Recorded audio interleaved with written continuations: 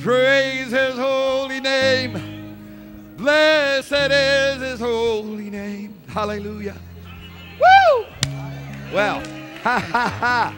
Kototo hisopo koto shipayete shupaketo yopo shipateo ropo mande shipayateo mandeo sopo.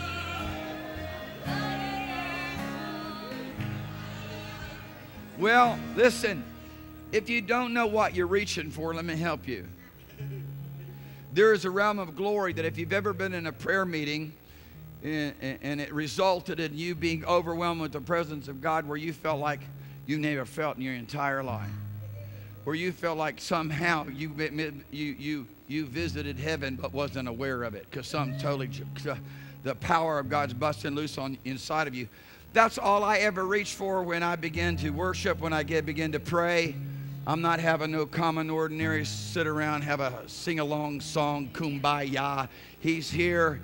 Emmanuel lives and exists on the inside of us. I don't have a squirt. I have a river. Praise God.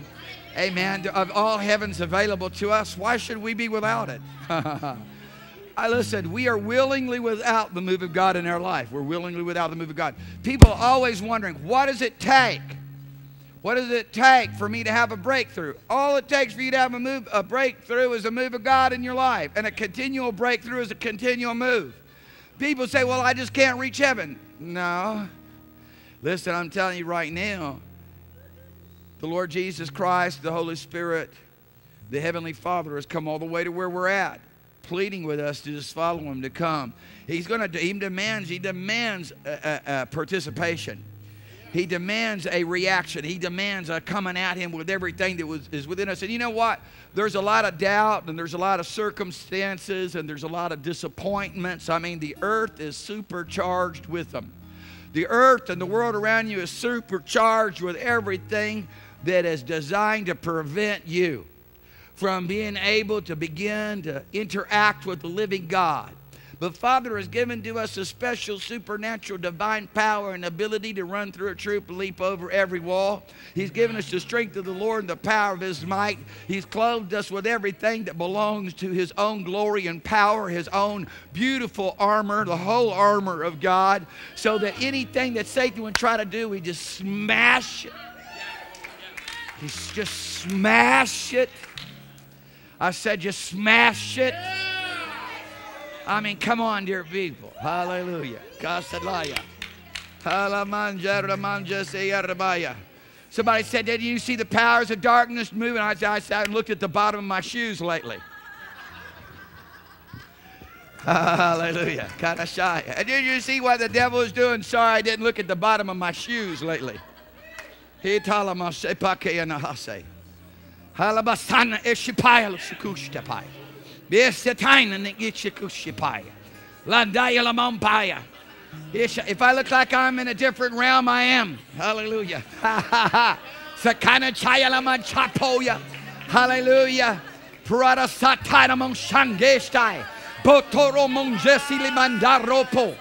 Hallelujah. Verabaya satagilo bonjeka sharamangeshe opora. Woohoo! Hallelujah. Thank you, Father, for the anointing of the Holy Spirit. Thank you, Father, for the working of your mighty power. Thank you, Father, that you are absolute sovereign and Christ Jesus is Lord of lords and King of kings. Father, we thank you that you have highly exalted Him above every principality and power and might and dominion, and have elected and purposed that He be glorified in the midst of your church. And Father, we pray, oh God, for your mercy, that the eyes of the understanding would be opened up unto the masses of your people. Oh God, that they would no longer be consumed by an earthly situation or locked, oh God, into a human disposition. Oh Lord, but instead they rise up in the power of your strength, in the mantle of your divine glory, that they take a hold of and put on the Lord Jesus Christ. Woohoo! Hallelujah. Hey, praise God. You can be seated. And I want you to learn how to shout and pray. And I'm believing God tonight that every person in this place will get so filled up with the Holy Ghost, they won't have a squirt, but they'll have rivers of divine expression coming out of their lives. In the mighty name of Jesus, this is what we're believing God to happen in your life tonight. Listen, if there's any one word you want to grab a hold of in 2015, it's to participate. And so you're just, look, some of you just going to go ahead and have to holler till the holler comes out right. You're going to have to shout till the shout comes out right. Because people haven't really learned how to let that wonderful divine glory flow out of them. Much of what we see is a lot of smoke and puff and steam like an unprimed pump. But you know what? We're not going to give up. We know what Father is dedicated to doing. He is dedicated he's dedicated to glorifying his only begotten Son. And Jesus set it all up so that his entirety of his glory would be made known and revealed through the midst of his church. And so I have personally taken on my shoulders that responsibility.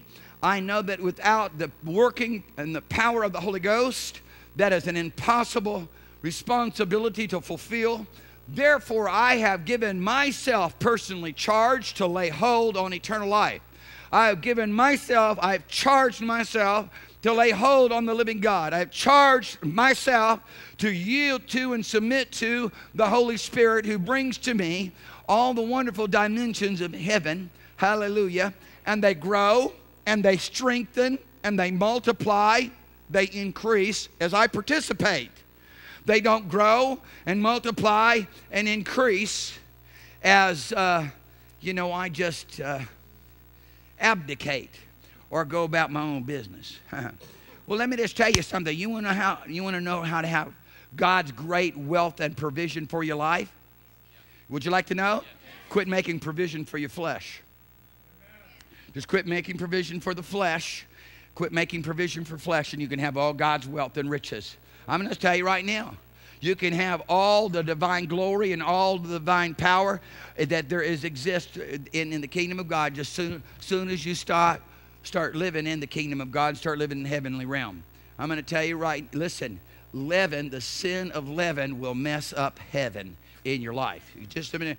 I'll just give you a little poem so you can remember. The sin of leaven will mess up heaven in your life. So just be done with it. I want you to just be Tumbostakaya Masatarai, Lorasana Mindiapoya. The kinds you like and the kinds you don't like, all of it. The kinds you allow and the kinds you don't allow. Just get rid of all of it. And tonight I want to minister to you on being taught of God. This is a weird microphone. I'm sorry. Somebody's going to have to buy us a microphone. This is the weirdest thing I've ever had on my ear. It kind of clamps my ear. And every time I clap, I guess it's kind of cool. Because when I clap, it gives me a bit of emphasis. I'm just going to have to make the best of it. Hallelujah. I don't know how that happens, but it works. Praise the name of Jesus. So konikache este porosita kinichike kolomukiasata. Manjesu koma exia kilomosiata. There's more expressions in tongues than there is galaxies in the universe. And people, I've heard people for 30 years going la la la la la la la la la la la la la. Come on, people. God wants to enrich you. Hallelujah. Porasatai. He wants to diversify you. God wants to diversify. He don't want to pigeonhole you. He wants to diversify you. He wants you to share in all of His glory. I'm going to tell you, you might not realize this. You don't, because reality is we don't realize it because we try too much to place it upon the confines of what we deserve. So this may help you right now. You don't deserve anything I'm getting ready to say. You don't, so don't feel too bad because I don't, no one else does either. You don't deserve any of this, but God in His love has given it to us. Now, you ready for me? You ready? Listen, He has made us right now His co-inheritors and heirs of God. People just want to make it till later on. Yeah, it is later on, and it's going to be manifested even in a greater way, but it is right now. And the way in which Father wants to manifest it in our life, I would say that unfortunately, I would say that very few people have occupied that room. Very few people have occupied that realm. And I am determined by the grace of God. I mean, I set a goal for myself I set a goal for myself that in 10 years I'd come into the fullness of the measure of the maturity of the ministry of Jesus. 9 years, I've got 9 years left. 1 year has passed since I set that goal. People say, can you do that? Well, Paul gave you two options. He said, you're either going to come into the fullness of the measure of the maturity of the ministry of Jesus until a fully matured man, or you're going to be a baby, and you're going to be constantly tossed around by the activities and actions of men and circumstances in your life. So you choose which one you want. And I would say the best thing to do to achieve a goal, you know what, is to set a goal. Amen? And so, you know, I started talking to you about this about almost 60 days ago, and I said, you're going to read the Bible in 90 days. And I know some people are a little bit disappointed in yourself. Well, just catch up. You know, it's tough. You know, what will happen is you'll find for yourself that there's a whole lot more work to do when you miss days. Anybody discover that? There's a whole lot more work to do because you are behind spiritually. People go weeks without engaging into the spiritual activities. There's nothing more powerful than the living Word of God. His Word is sharper than any two-edged sword. It's spirit and it's life. And we think just because it has become common, because everybody has a Bible, and you know, we think that somehow it hasn't got the power. Somehow we've over-commonized it. I mean, I don't even know a correct word for it. We've minimized it, and we've confined it. But His Word nonetheless is living. It's spirit. It's powerful. We understand that He framed the heavens by His Word. My goodness, you and I have received a miracle new birth by the Word. It's about time you and I start meditating on the Word, understanding how to desire the sincere milk of the Word so that we can grow thereby, to be taught in all the ways of righteousness, to be equipped in all the ways of God. And I'm going to tell you what His Word will do. His Word received in an honest and sincere heart will activate the Holy Ghost, will activate the river on the inside of you. The Word activates the Holy Ghost. The Word activates the Spirit. The Word, Christ Jesus, is the one who activated the working of the Holy Ghost in our lives through redemption. It works on every single level. It's time now, dear people, to move out of whatever you're in and go ahead and start stepping forward into the things that Father has invited us to participate with Him in. Can you get that? Okay, how many of you are going to do that? Okay, so just start right now. Prophesy. Just go ahead and prophesy. Just start prophesying. No, I didn't say pray in tongues. I didn't say pray in tongues. I said start prophesying. I said start prophesying.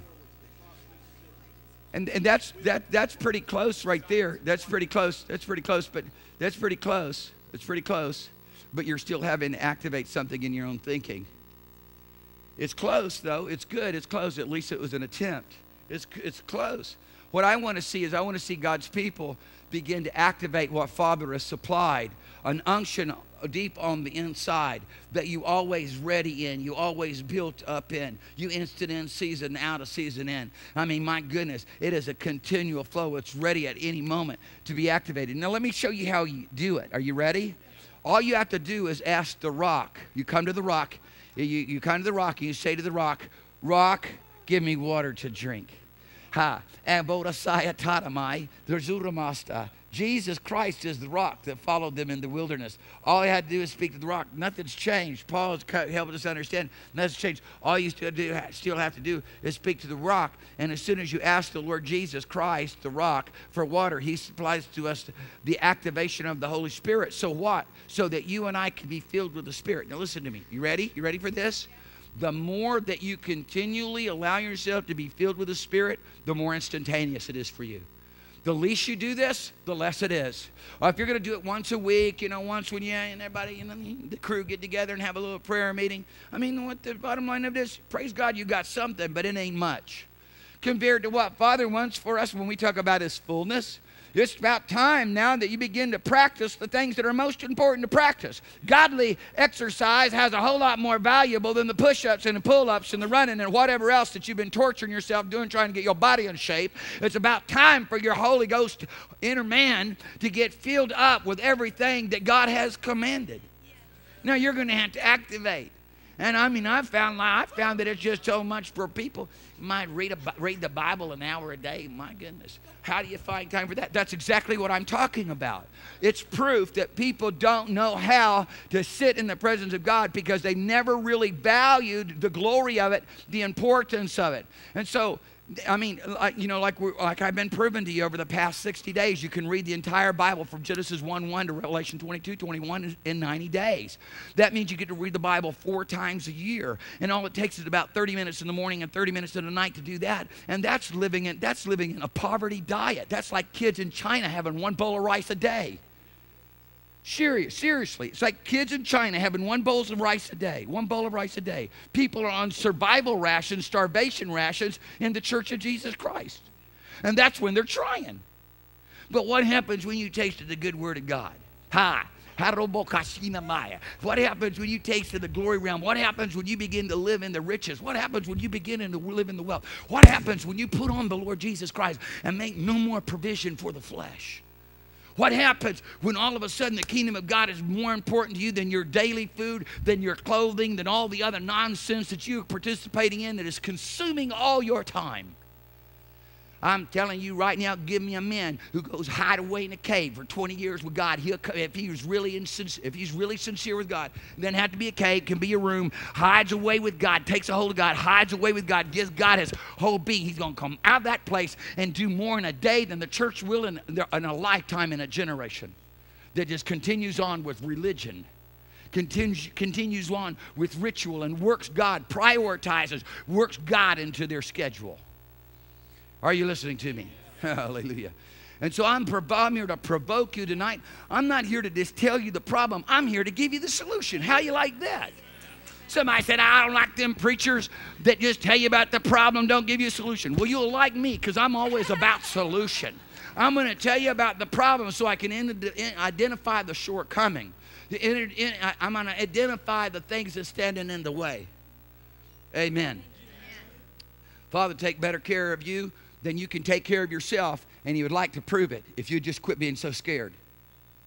I'm going to say it one more time to the people who listen on the web as well. Father, take better care of you than you've ever taken care of yourself. You're just going to have to let him prove it. And the only way that's going to be possible is you're going to have to quit being so scared. People are fearful. I'm telling you right now, faith takes boldness and confidence. Amen. You got to step out there on the water. Amen. Hallelujah. You got to step out there in a realm of abandonment, of the denial of the self.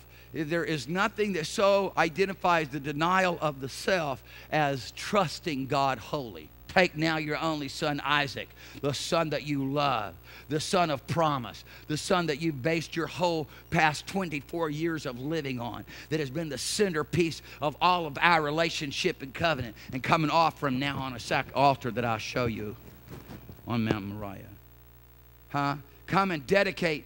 Abraham took Isaac and dedicated a place for Jesus to come and be crucified. Hallelujah. Abraham took Isaac and dedicated a spot for the temple to be built by the son of David, Solomon, so that God could dwell in the midst of his people in a glorious way, not just in a tabernacle, not just in a tent, but in a glorious way. Father has prepared for himself a temple. He's prepared for himself a building. You know, you just got finished reading the prophets. I mean, I really like to take the prophets and intertwine them with reading, you know, Judges and reading 1st, 2nd Kings, 1st, 2nd Samuel, 1st, 2nd Chronicles, because then I get the answer to their nonsense, because they were constantly profaning the glory of God. God has built for himself a place, a holy habitation to make known his glory throughout the earth. It's called the church, and Jesus wants his church back. I love a story that a dear friend of mine tells. As you know, the Lord used him in a wonderful way and in touching people's lives in the area of the word of knowledge and ministry of the Spirit like that. And he was at his church. He was ministering as he's a pastor as well as evangelist, and so he was encouraging his people to start moving out in prophecy and moving out in the word of knowledge. And one of the guys came up and said, "Hey, man," he said, "listen, I got a word from heaven. This is radical. I just had a vision." And my dear friend said, what? He's just like, he's going to filter it. Just tell me first before he speak in a microphone. You know, we're live here. Okay, so he said, I see Jesus' head floating around. And, of course, my friend just like, oh, no. You know, you open up the opportunity for people to start ministering by the Spirit, and you get all kinds of flaky, weird stuff. This guy's got Jesus' head floating around. And so, you know, he just like pushes them back, and they go to worshiping, waiting on God, just standing in the presence of the Lord. And then he feels a tap on his back from the guy, and he's like, oh, no, man, what? He said, don't you want to hear what he's saying? So my friend said, yeah, man, what is he saying? He's saying he wants his body back. I hope you can hear that. I heard that. Tonight, you know, and coming to the meeting, you know, I've had to work all day. I've had to work desperately hard all day. I have a deadline to meet by tomorrow. And, you know, it's just, you know, I'm doing something for a very demanding school that everything you do is wrong no matter how well it's done. But I still had time to spend with the Lord. I didn't cheat God. Because I discovered if you don't cheat God, if you put Father first, He'll bless everything you do. If you go ahead and try to make it all happen, you got to get it all done. So you're going to prioritize God. Let me tell you what, you're going to be living, chasing your tail like a kitty cat for the whole of your life. Stop doing that. Stop doing that. You know, but, you know, as I just finally, you know, I had time with the Lord through the day. I want to make sure I emphasize that, not because I'm trying to bring, you know, something self-serving. I just want to know. I want you to follow me as I follow Jesus. I don't care how busy I am. I'm going to stop. Okay? And as I told you before, you know, people say, would they pray continually? I wish I could find somebody who prays without ceasing. I'd love to meet them. I'd like to be able to interact with them some. But I'm going to tell you right now, if you begin to set high watermarks for yourself and say, okay, Psalmist David praised the Lord 7 times a day. And if you call 10 hours your day, 10 or 12 hours your work day, something like that, that's about every hour and a half or so you're going to stop and praise the Lord. Daniel, he knelt down and opened up his hands towards heaven and praised the Lord in prayer and worship and praise 3 times a day, at 9 o'clock in the morning, noon, and about 3 o'clock in the afternoon, time of the morning sacrifice, evening sacrifice, and the noontime. If you would do that, things would change. So I said, oh, that sounds religious to me. That ain't religious, man. That's setting a goal for yourself to get somewhere in God. I mean, it could be religious if all it is about you doing something so that men can see you. But I'm talking about setting yourself aside to touch heaven. I'm not talking about just diddle-dallying around and just, you know, acknowledging, having a mental affirmation. Oh, God, here I am. I just want to know that I know you're there, and I just, whatever. I mean, touching heaven. I'm talking about you and I were created for His praise. We're created for His worship. When the Lord talked about the salvation, you know what He put on it? He said, I've been looking for this to happen. I've been waiting for people to worship me in spirit and truth for real. I've been waiting for people to worship me for real by the Holy Ghost, by a right spirit, by the spirit of truth, the spirit of life. Hallelujah. And at any rate, you know, it was about 3 o'clock. I set everything aside. I said, okay, I got about 4 hours before the meeting. I need 4 hours to get ready for the meeting. How many hours do you need to get ready for the meeting? I need 4 hours. I recently laid my hands on and anointed someone in the stead of Christ Jesus. Laid my hands on them, anointed them with that which the Lord gives us to lay our hands upon the elders and lay our hands upon those who are separated unto the Lord. And I said, the one thing that you're going to have, the big thing that if you want to please God and if you want to step into this anointing and you want to go rich here and you want to make a difference, you're going to have to recognize you're going to have to cut out a big portion of your life every day for Jesus. And you're going to wait on His Word, and it's not going to be just kind of spot checking this thing and that thing. It's systematic, get down, Holy Ghost, lay something on my heart, study, that's birthed in prayer.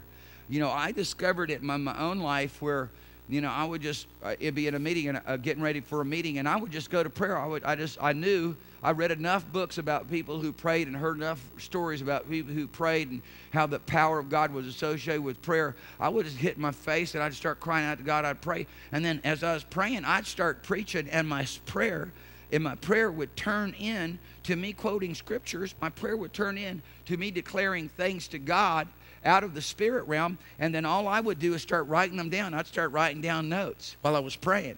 And then when I got finished writing down notes while I was praying, back in those days, I didn't have a computer, had a Strong's Exhaustive Concordance. So I would take those words that I would get out of those various different phrases and those fragments of verses of Scripture and things that I heard God saying. And I would quickly take those words and I'd look them up, Strong's Exhaustive Concordance. I'd write down the verses of Scripture, bang, I got a sermon. Amen, we're ready to go now. Okay? And then I lay that before the Lord and I say, okay, Father, you just say whatever you want to say, do whatever you want to do through me. I just want to be a yielded vessel. You know what a yielded vessel is? It's a checked out mind. Let me give you that again. You know what a yielded vessel is? It's a checked out mind. Are you with me? I'm going to tell you about a mind of Christ. I'm going to tell you about the mind of the Spirit. Absolutely does not need the engagement of our own understanding and our own intellect. Hallelujah. Amen. It is a wonderful thing to walk in the mind of Christ. It is a wonderful thing to have the mind of the Spirit. Praise God. That's why you and I are going to have to learn how to function, operate in a different realm. That's part of why the Lord has given to us the Holy Spirit and with the evidence of tongues, because it just is an entirely different rework and rewrite of the way that we operate. And what we do when we usually talk is we're processing all these thoughts. When the Holy Ghost is speaking through us, it comes right up out of our belly, and we're getting introduced at the same time to what God has to say as everyone else says. You listen, I can go back and listen to tape. I went back and I came in on Friday night. We rushed back on Thursday to get back here for Friday night for School of Spirit. And I praise God for the few of you that showed up. The rest of you, I know you were moving into deeper things and God didn't have time for us, but that's okay. But nonetheless, I'm going to move on for that. But at any rate, it was just the richness of the Spirit. I had a mandate from heaven. I had something right from heaven I had to speak. That's why we rushed back, left the grandbabies, left the family, out at the ranch. Who was going to stay for another 2 days. And I said, no, I got something from heaven. I've got to go deliver what God's given me from heaven at all cost, okay? And so that's just what we did. We packed up, boom, we took off. And we got here, and then I delivered that word, and Kay got it up because folks didn't show up, and things were all crashed and whatnot. It wasn't live on the web. So Kay got it up on YouTube by that evening. That next morning, I hit play, and I'm sitting there going, I'm getting blasted by the anointing of the Holy Ghost. I'm going, ooh, thank you, Lord Jesus. I'm feasting on the word from heaven that's coming up out of my belly. And it has absolutely nothing to do with me as a person within the framework of that which I was given or endowed with through some kind of genetics or through an earthly birthright. This is something that we receive from heaven. It's far more rich, it's far more wealthy than anything else that exists in any other models in your life. It is a leveling field. It doesn't matter how stupid you are or how brilliant you are. It is irrelevant. When you start flowing in the Holy Ghost, everybody's got the smarts of the living God, has the wisdom and the knowledge of the Lord. It's a totally different realm. Forget about all your measurement tools. Forget about all your competition. Who can compete with Almighty God? Forget about what you think and what the other person thinks. I mean, it doesn't even matter. There's only one rule here. We have to speak according to His word. That's it. Hallelujah. And the Holy Ghost trains us. The Holy Spirit trains us to prophesy because we give ourselves to the Word. Hallelujah. He trains us in Revelation because we give ourselves to the Word. And there, whereas we're giving ourselves to the Word, Scripture pops up off the pages, slaps us across the face, and jolts us with the glory of heaven. He trains us in these things called the doctrines of God, which are the teachings of the Holy Ghost. Because what we've done is we constantly are there before the Word, and because I'm there before the Word, the Holy Spirit can come and correct me. If I wasn't, I don't know how do people get corrected that don't read the Word of God and don't listen to the pastor. I don't know how does these people get corrected. As far as I'm concerned, they don't get corrected because I don't know any other way that the Holy Ghost will correct you, because when your conscience is soothed, the Holy Ghost is still grieved. You got to listen to me now. You got to watch out, because it's only the Word of God. His Word is a lamp unto my feet and a light unto my path. It's by His Word that He brings redemption. It's by His Word that we grow and mature. It's by His Word that He reproves us, rebukes us, corrects us. And if I don't speak according to His Word, there is no rebuke, there is no reproof, there is no correction. All that is nonsense. All that is dysfunctionality. Are you listening to me? But man, when you just give yourself every day to the Word, you're just reading. What happens is the Holy Spirit just takes the Word and just lays it right on your heart, lays it right into your face and says, this is what I want you to change. This is what I want you to do differently. This is how I want you to move forward. This is how faith works, or whatever. You're missing out on so much when you don't lay your life before God. What is laying your life before God? It's not, are you running with me, Jesus? Because the answer is no. He's not. It doesn't say, give your life. Jesus didn't say, give your life to me and I will follow you. If you want to be my disciple, no problem. Just tell me and I'll follow you. He's told us to deny ourselves, take up our cross, and follow Him. God's not working with you in an earthly realm. He's working with us in a heavenly realm. We're not blessed with all spiritual blessings in an earthly place. We're blessed with all spiritual blessings in a heavenly realm. It's equivalent to walking in the Spirit and living by the Spirit. Hallelujah. Come on, people, shift it into another gear. Get out your rut. I throw you a rope, get you out the pit. Amen. Amen. God demands total, absolute change in every way of our life. And we've emphasized the minor points and let lay the bigger issues of life. We all just wrapped up in how we're going to make it through a day without sinning, instead of being all wrapped up in the glory of how we're going to step into a greater authority to mandate the word of heaven to all those around us, beginning with ourselves. Amen. To step over in the glory realm. Hallelujah. Every revival that has ever taken place was all centered around somebody talking about the glory of the living God being manifest in the midst of His church. I'm going to tell you what you want. I'm going to tell you what you want more than anything in this life. You listen to me. I'm going to tell you what you want more than anything in this life. You want more of the power and the glory of God to be revealed to your life. That's what you want. I'm going to tell you what you want more than anything else. You want more of His dimensions, of His glory, of His presence, of His person, of His power. Hallelujah. Revealed to you and through you. Manifested in your life. And I'm going to tell you right now, dear people, we have got it for you right here. Praise God. Hallelujah. We have it for you right here. Hallelujah. You're going to have to trash your own ideas. Dad, you cold? Here, have this. Here, put this on first. It's wool. Put this one on. Put this one on. It's wool. Wool works better. Okay, and I'll drag this cord around. You're going to have to trash your own ideas. It's hard, I know. I'm partaker of the fruit.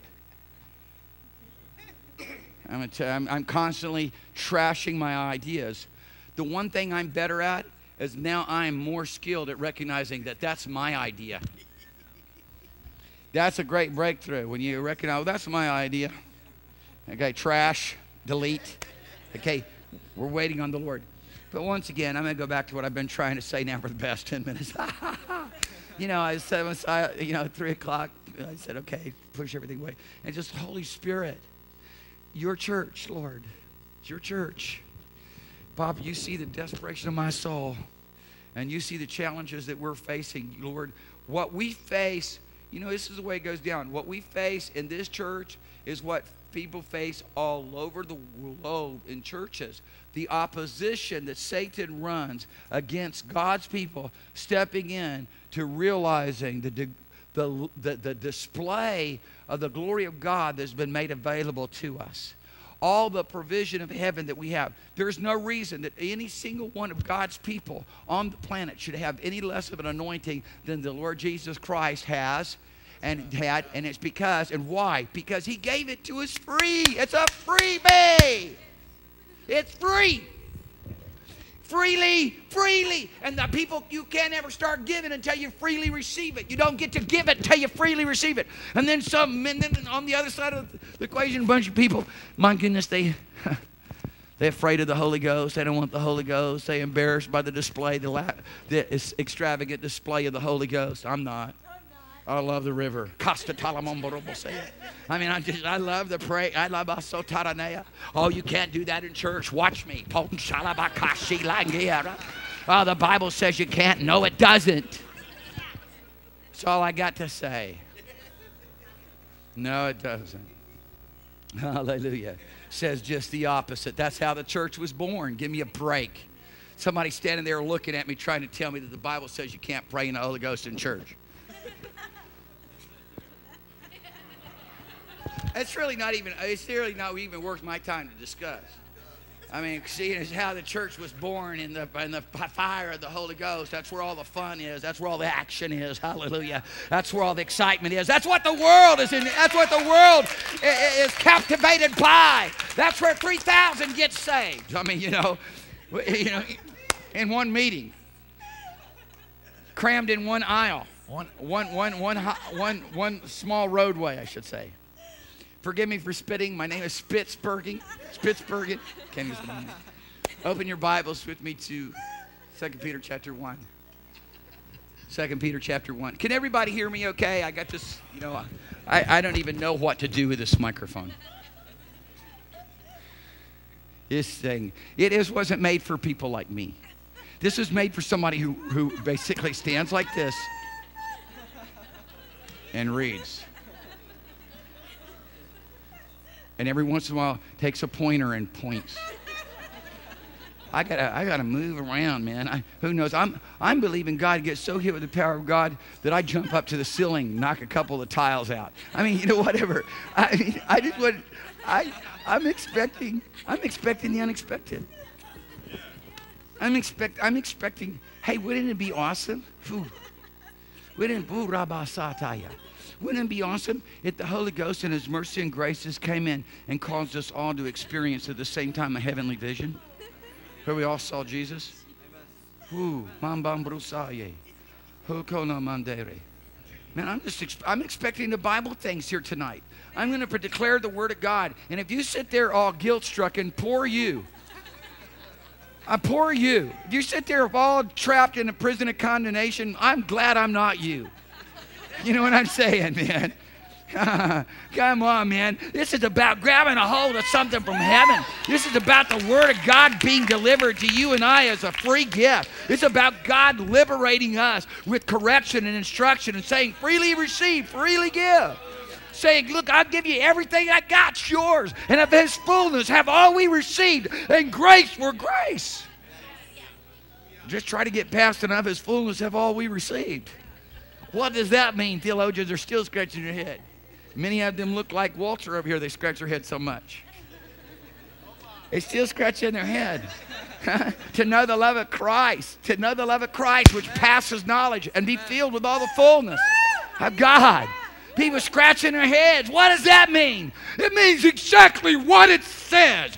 It isn't about anything that you and I have done out of our own capacity or what we think about ourselves. It's about what we think about Jesus and what He's done and what He's given to us. And the fact that we love that and we want to participate with that and we'll do anything to conform to His will. Hallelujah. Hallelujah. Hallelujah. Are you 2 Peter 1:3? Yes. According as His divine power has given unto us everything that pertains to life and godliness. Now I'm going to just tell you right now, there is no excuse. We've been given all divine power.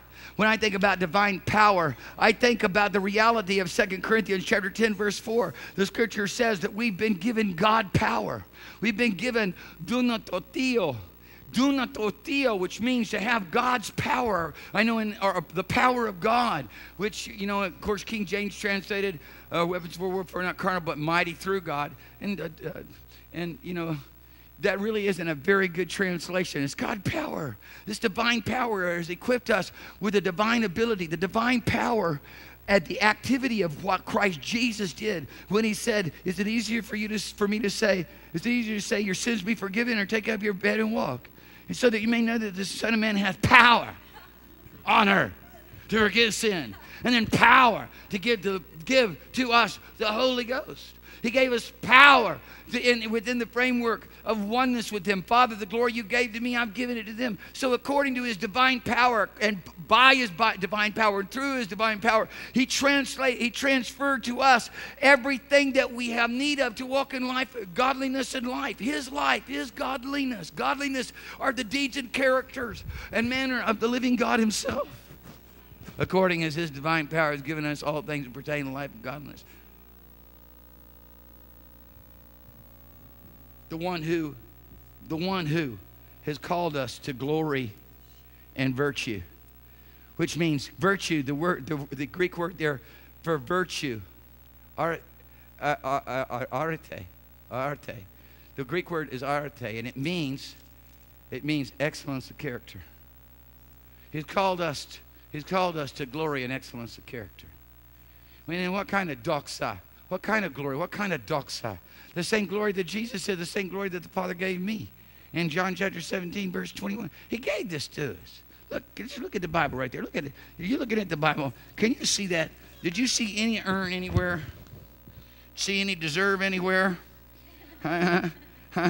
It's according as it's His will, it's His choice, it's His divine power. This is divine power of God, the divine power. We talk about divine healing, we talk about divine grace and divine work, and this is the divine power of God that has supplied something to you and me so that we can do everything that He's purposed for us to do. So that we, first of all, He jumpstarts us with a whole new heart. Doesn't jumpstart the old heart, He jumpstarts us with a whole new heart. Hallelujah, whole new spirit, whole new passion, whole new emotion, whole new inspiration, whole new outlook, whole new vision, whole new desire of everything.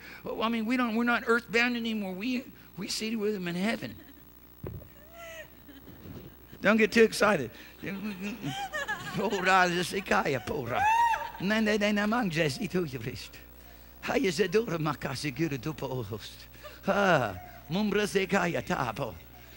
people just sit there and look at me like that because the faith hasn't been activated. The faith for being seated in heaven hadn't been activated yet. I know you think about it, and I know you know about it. I know about the mental assent. But the faith, when it's activated, it has an outworking. It has an outworking of divine favor in every dimension of life. Every dimension. Spiritually, physically, that's divine healing. That's divine health. Hallelujah. There's a place of divine health. I discovered a place of divine health. People say, how do you do that? How can you get around people breathing on you with all kinds of colds and all this other stuff and it doesn't affect you? Because I stay in the divine flow. It's a divine flow that works out the divine health. I stay in the anointing. My wife, she took on she had this thing that hits her every once in a while. It was like this double pneumonia thing. And I told her, I said, baby, you know I love you with all my heart. You know, you mean a lot to me, but you know what? You need to flow in the anointing more. And she's in the Word all the time. She's in the Word all the time. She's in prayer all the time. She is just such a blessing to me. But the bottom line of it is, when you flow in the anointing, first of all, I used to, look, let me just tell you, if you think that you need to be preaching to flow in the anointing, you're wrong. There is a way to flow in the anointing without preaching. In fact, when you learn how to flow in the anointing without preaching, your preaching is far more effective. You listen to me, okay? Flowing in the anointing, because the more you flow in the anointing, there's that supply. There's the river. That's the river of life. That's the presence of the living God flowing through every dimension of our life. That is healing ointment. I'm telling you, that's keeping power. I mean, that's provision in every area of life. It touches us in every area of life. Anyway, my dear wife, she took a hold of the thing. She busted through it. She didn't go for medication. She didn't go for this and that. I told her, I said, listen, baby, if you need to get medication, go get medication. Fine, whatever. Bottom line is, I can't lose you. I mean, you got to stay around. But I wasn't concerned about that. No, I prayed for her. I said, in the name of Jesus, be healed. And I just felt, she got to activate her faith in it. She's stepping up into a greater realm of pulling people out of wheelchairs. Well, guess what? You start on yourself. Just start on yourself. Just start on yourself. Huh? And so, she was telling me, I can't breathe. She woke me up in the middle of the night. I can't breathe. I said, well, breathe in Jesus' name. Now I'm going to go back to sleep. Are you okay? I'm tired. And she said, I can't breathe. I said in Jesus' name, breathe. And then I laid my hands on her and then shook her around a little bit. I said, how you doing now? She said, I'm doing better. I don't know whether she just wanted me to leave her alone, but she said, I'm doing better. But I said, baby, you got to take this thing. You got to take this thing. Take it. Run with it. You know the realms of the anointing. If you didn't know, because you can, I got pictures of her flowing in the anointing. There is an expression on people's face that is not normal when the anointing is there. I have film of her. I have YouTubes of her flowing in the anointing. I just say, you know how to flow in the anointing, go there, and you're going to get a breakthrough. And that's where it's all at. That flow, that supply of the Spirit, this divine life and power of God. Hallelujah. People, heavenly realm. A heavenly realm of divine power and a divine grace is made available to us when we understand, when we're willing to let the Holy Spirit, who alone could do this, minister to us faith. And you know, I don't know. I would say that faith comes before the revelation. The spirit of wisdom and revelation and the knowledge of Him is a wonderful thing. And you know, it was very fitting that Paul spoke that just before he said in Ephesians 2:6. It's a good thing he said Ephesians 1:18, 19. Before he said Ephesians 2:6, when he said we're seated together with Him in heavenly realm. Because the reality of it is, that is an awesome reality. It's an awesome truth. It's an awesome point of our relationship. And people want to pull us out of that. People want to pull. I have to deal with it all the time. I used to even understand what it was. Well, Lord, what am I having to deal with here? What is all of this distraction? What is all of this persecution? What is all of this stuff that goes on around me that grabs a hold of my emotions? And I really didn't understand it at first, and the Lord just began to deal with me. It's really all about trying to keep you out of an entirely different disposition and dimension. Huh? And so I want to talk to you about living in that disposition that has with it a dimension. And then that's what Peter ministers here in chapter 1 of his second epistle, when he talks about the divine power having given us that. We got it. He said, I'm too weak. No, you're not. You have the strength of the Lord and the power of His might. How do I get it? It's yours. Somebody said, well, how do I activate it? Be filled with the Spirit. How do you get filled with the Spirit? Easy. Ask the rock for some water. I mean, how simple can this be? Jesus, please give me to drink. Lord, come fill me. Lord, come. You know, I pray this prayer, and I give this prayer to everybody else to pray too. Lord, strengthen me in my body to stand against sickness and disease. Lord, strengthen me in my soul to desire, to love only You, desire only holy emotions, seek only those pleasures that are at Your right hand. Strengthen me in my spirit to stand against sin and iniquity. Lord, lead me not into temptation. You know, it was a wonderful revelation to me when I just found out that if I asked God to not lead me into temptation, He wouldn't. I mean, what a breakthrough. I mean, I'm going on through all these different problems and trials. I don't even know what's going on. Father said, you have not because you ask not. Hey, look at the prayer. Lead me not into temptation, but deliver me from evil. What a prayer. I started praying that prayer. My life changed. It was a prayer of faith. It became a prayer of faith to me. I wanted to become a prayer of faith to you because it changes the whole dynamic. Satan doesn't have the upper hand no more. Circumstances no longer dictate to you. You're not tossed to and fro by every situation that begins to crop up in your life. Hallelujah. Somebody told me not too long ago, say you had no value money. I said, you're right. I have no value money. It means absolutely nothing to me. What does mean something to me is faith. What does mean something to me is the favor of the Father. What does mean something to me is pleasing Him. That's all that means anything to me. Money don't mean nothing to me. But I'm going to tell you right now, it has a stronghold on a lot of people's lives. Finances swing people emotionally. Your state of affairs swing you all over the place. Don't you know how to, can you learn how to be content sleeping in the back of a car? Can you learn how to be content sleeping in a tent? Huh? Can you learn how to be content with just a little? You don't need any more. Huh? I wasn't in a situation where I was, driving around in a car that my dad bought for me for $200, in a house that we didn't really even like, a stinky house. It didn't really even matter to me. It's like, this is what the Lord's provided. Thank you, Father. I'm good. I'm good, praise God. And then in that dimension, I find I'm not distracted with wanting something more. I'm just so happy. I'm so happy. I got Jesus. I got Holy Spirit. I'm seated in a heavenly realm. I got Father in my life. I got my name written in the Lamb's book of life. I'm filled with all riches of heaven. I don't need none of this other stuff. What happens in that dimension, you now are liberated to seek first the kingdom of God. All you desire is Him. Father, use me. Do whatever you want to do with my life. Doesn't matter what it is. I mean, I had a pretty good job. I made about $28,000 a year doing survey engineering. Went to school to graduate from school to make a job, to get a job to making $16,000 a year. And I'm like, I'm very bright. But you know what? I just said, forget about it. Doesn't even matter. Father, I find myself here in the center of your will and plan. It doesn't even matter. It's not about all of these other things. It's about, I want to be taught by the Holy Spirit.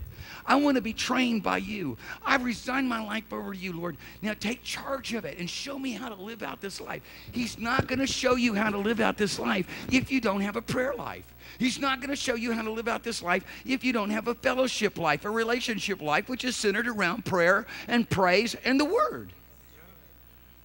I mean, I'm telling you, I told the guys when we planted the church in Bly, I said, listen, there's three things you got to do here. You got to worship. You got to do the Word of God. I mean, systematically His Word, not your word. The Lord said in Isaiah 58, when you cease speaking your own word, when you quit doing your own pleasure, then I cause you to ride upon your high places, and I'll feed you with the heritage of Jacob. Okay, so number one, this is about worship. Number one, it's about worship and not singing those songs. Those sing-along songs. It's about worship. Number two, it's about the Word of God, God's Word going forward. And number three, it's about the ministry of the Holy Spirit in every dimension, for salvation, for healing, for deliverance. That's what this is about. That's what your life is supposed to be about. That's how Jesus' life can be summarized in those three dimensions. That's what Father has entrusted to us. Learn how to do that. Husband with your wife, wife with your husband, parents with your children, children with your parents, siblings one with another. I mean, come on, just learn how to do this. Learn how to, I mean, if you want to see growth in your life in terms of the healing ministry, pray for everybody that's sick. If they even look sick, if it looks sick, pray for it. Say, listen, let me pray for you. God's going to heal you right now. Don't pray like a scribe and a Pharisee. Don't pray like a religious person. Oh, God, if it be your will. Oh, God, knock, knock, knock. Father, you there? Hello? Hey, testing, 1, 2, 3. Yeah, it's in Jesus' name, I command you to be healed right now. Now we're talking some authority. As many as received sonship, He gave authority. Praise God. Hallelujah. As many received Him, He gave them the authority to be sons. And so I'm talking about sonship. I take, you know what I did? I took John chapter 1, verse 16, and I married it with Galatians chapter 4, verse 7. He gave to us this sonship ministry, the heirship ministry. We're not like children anymore. Dad, can we? We are sons, doing His work, ministering in His stead. Hallelujah. Hallelujah. Praise God. Hallelujah. Isn't that wonderful how God gave Joshua the ability to go and do what he needed to get done? He said, listen, I'm going to give you the resources to get done whatever you need to do. One day, Joshua said, hey, I need to tell the sun and the moon to stand still. He didn't have to go into a prayer meeting, didn't have to call everybody up and get all the intercessors praying and fasting. Did you notice that? He had authority. He was given an authority to get a job done. He was given an authority to lead Israel into their inheritance. You and I have been given an authority to get a job done, to go everywhere and make Jesus known, the power of Jesus Christ to make Him known. Now, what's going to make the difference? Participation. There's an activation of the anointing in your life that has got to take place. It's got to be valued. Once it begins to be valued, dear people, the dynamic of it begins to change. Supernatural stuff starts happening that I can't even begin to explain to you. Look, I set myself aside to pray, and I gave myself a particular hour, and I pray at this hour. Okay? And there was a bunch of things happening one day. And, you know, I had all the reason not to go pray at that hour. And so, but I went to pray at the hour. And when I got there, to that place of prayer, what happened was a glorious event.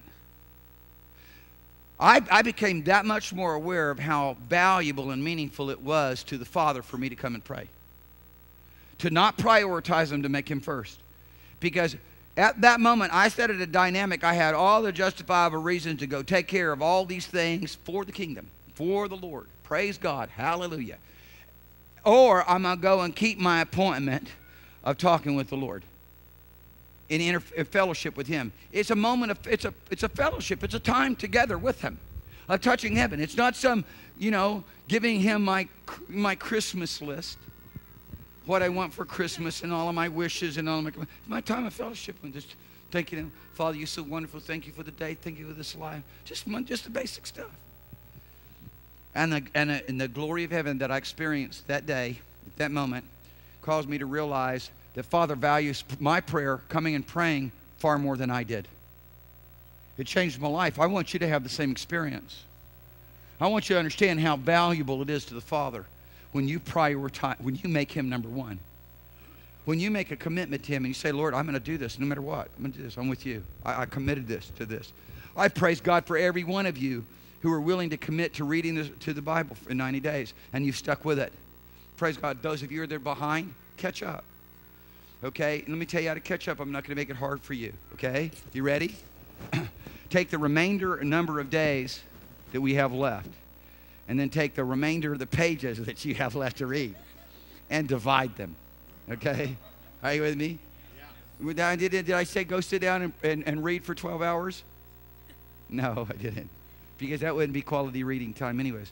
I just want you're going to have to learn how to get yourself out of the ditch. You're going to have to learn how to go ahead and catch up. You're going to have to learn how to quit abdicating. You're going to have to learn how to quit getting overwhelmed and stopping and starting something good but not following through because things get tough and difficult and hard, and it's vacation time. Vacation time.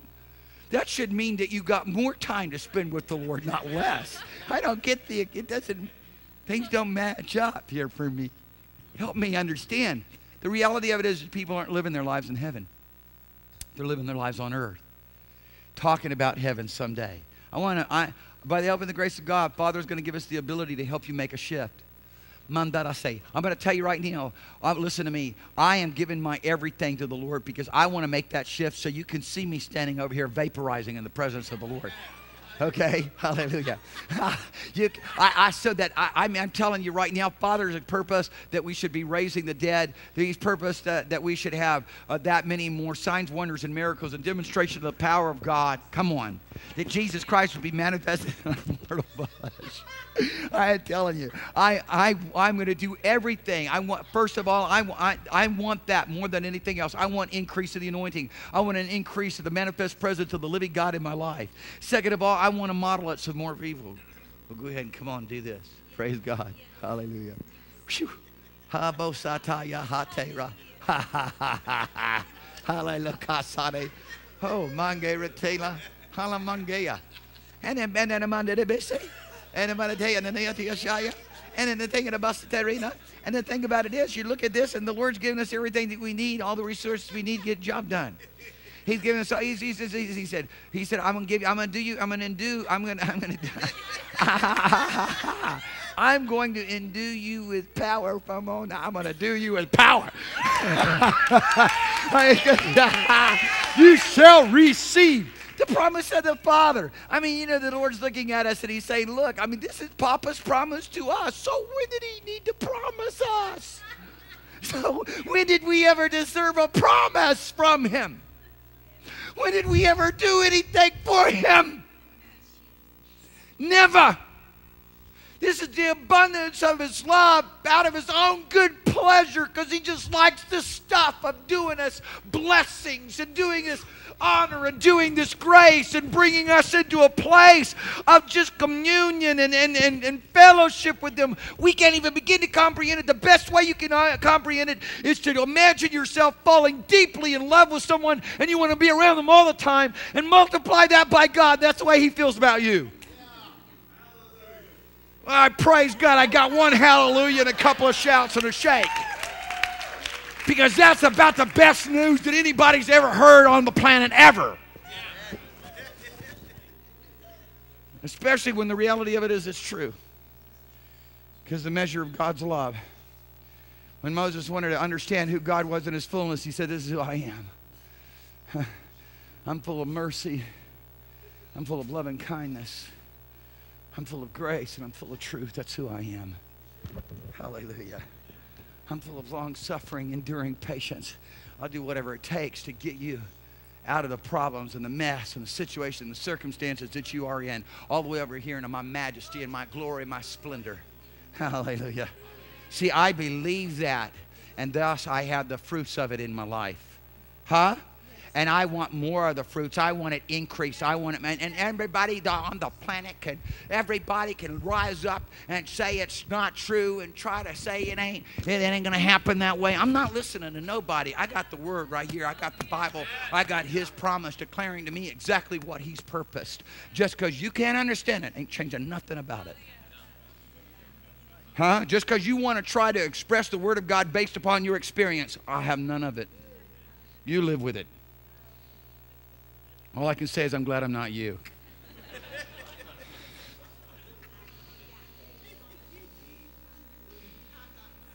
And I want you to be glad that you're not you from this time forward. Amen. I want you to be happy that from now on you belong to Jesus. I'm in Him. I'm living His life. I'm done with mine. I'm glad I'm not me. Because that was the other part of it. For those of you who looked a little shocked. Not only am I glad I'm not you, I'm glad I'm not me. I'm glad I found in Jesus. I'm in Him and He's in me. Hallelujah. This life that I now live, I'm dead with Him. I'm dead. My life is hid with God. Thus, all that He has is that which I possess. That's all that I confess. That's all that I desire. And anything that looks like it's short of that, I'm reaching for it higher. I'm on my tippy toes crying out, boost me up, Lord. Amen. Are you listening? Boost me up. Hallelujah. Kitakaranaka. Sutayarama manjaya. Hayaponamayasaya. Hallelujah. And I am so blessed because my kids have been around watching this and they got it, man. They got it. They've been watching Mom and Dad since they little guys, and now they got it. They running with it. And some of you you got it. You're running with it. And I just pray in Jesus' name that every one of you will increase. Increase with the increase of God. I pray that you will increase more and more. That your faith will increase more and more. This is the faith of God. Whoa. This is the increase of the faith of Jesus Christ, which is an increase that comes with an increase in the manifest presence of the Lord. And let me tell you what the anointing means biblically. From an Old Testament point of view, the anointing is the means by which you are now empowered by God. You are massaged, rubbed deeply with this oil of anointing to live completely other, or to live in complete holiness. The anointing is the power to live in holiness. To be holy, to be consecrated, to be separated. Holiness is defined by God's complete transcendent otherness. Holiness, by definition, is that which God possesses within His framework of being absolutely other than everything else that exists. And He brought us in there. Hallelujah. With the gift of holiness, man. Hallelujah. I'm laying hold on this. I'm laying hold. Oh my God. It's mine. It's mine. Oh, yes, it's mine. It's mine. Oh, yes, it's mine. I mean, come on. It's time to grab a hold of these things. I mean, listen, I tell you right now, I think a big part of prophecy is learning how to prophesy to yourself. A big part of prophecy is learning how to declare the word of God to yourself and praise Him for all the good things that He has done. I know what? I know the means that will redeem the time. I know God has given us the very plan and provision and insight to how to redeem the time, for the day is evil. Be filled with the Spirit. To continue to the Baharadai with the psalms and the hymns and the spiritual songs, sing and make a melody in your heart, giving thanks always to God by Jesus Christ. Hallelujah. What a life. Woo! There's a lot of things that opposes that. There's a lot of opposition. I know. But I don't care. I don't care. It don't matter. It don't matter. It don't count. It don't count. Forget about it. Smash it. Smash it.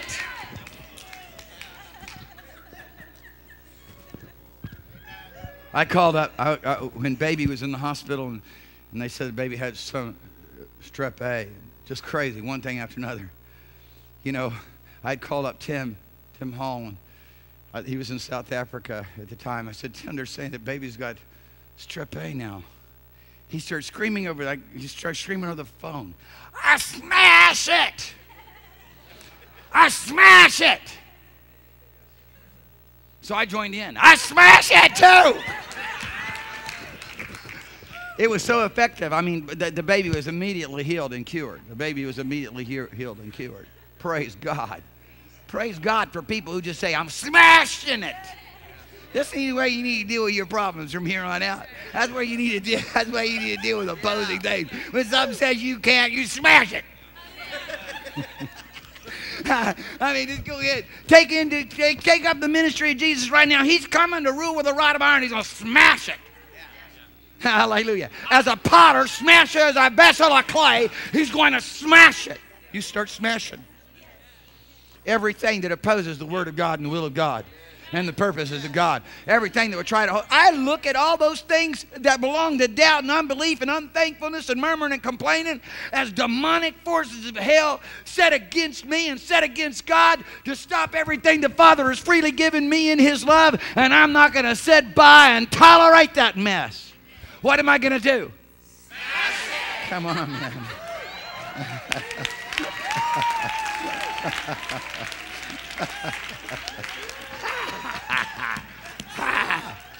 Woo! Woo! Listen, the Lord didn't say be strong in the strength of the Lord and the power of His might for nothing. That's a whole lot of power. That's a whole lot of divine power. That's a whole lot of ability. Faith is the very centerpiece of everything that God will do in our life. And every force of hell and everything that you have to deal with is opposing that faith. Without faith, it is impossible to please God. And this faith comes by His Word. And when you lock down with the Word of God and you say, this is all that I live by from here this day forward, man does not live by bread alone, but by every word which proceeds out of the mouth of God. I want the life, the heavenly life, not an earthly one. Heavenly success, not an earthly one. Heavenly fame. And I guarantee you, I am passionate about fame in heaven. If there's any place you want to have fame, if there's anywhere you want to be known, come on. Yes. Jesus, I know, hell says. And Paul, I know. And Mark, I know you too. I'm not on the side of it. Who are you? Amen. Why? Because we have set our hearts to living in Christ Jesus, declaring His word the way He said it. Hallelujah. Not coming with sword or shield, not with the arm of flesh. God says, cursed is every man who trusts in the arm of flesh, and mine became more vile than any others in my own eyes.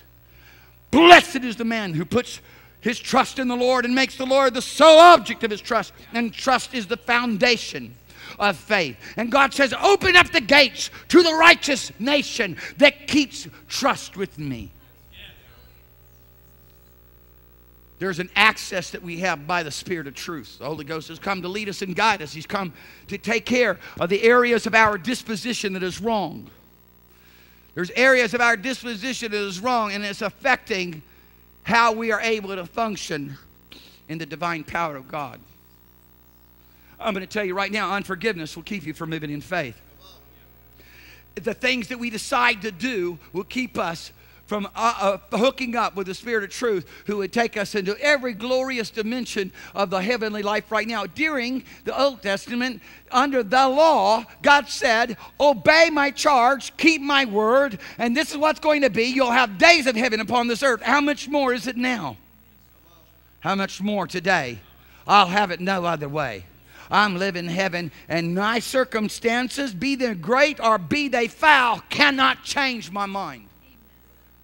And I guarantee you, Father has the right to check us out and test us out.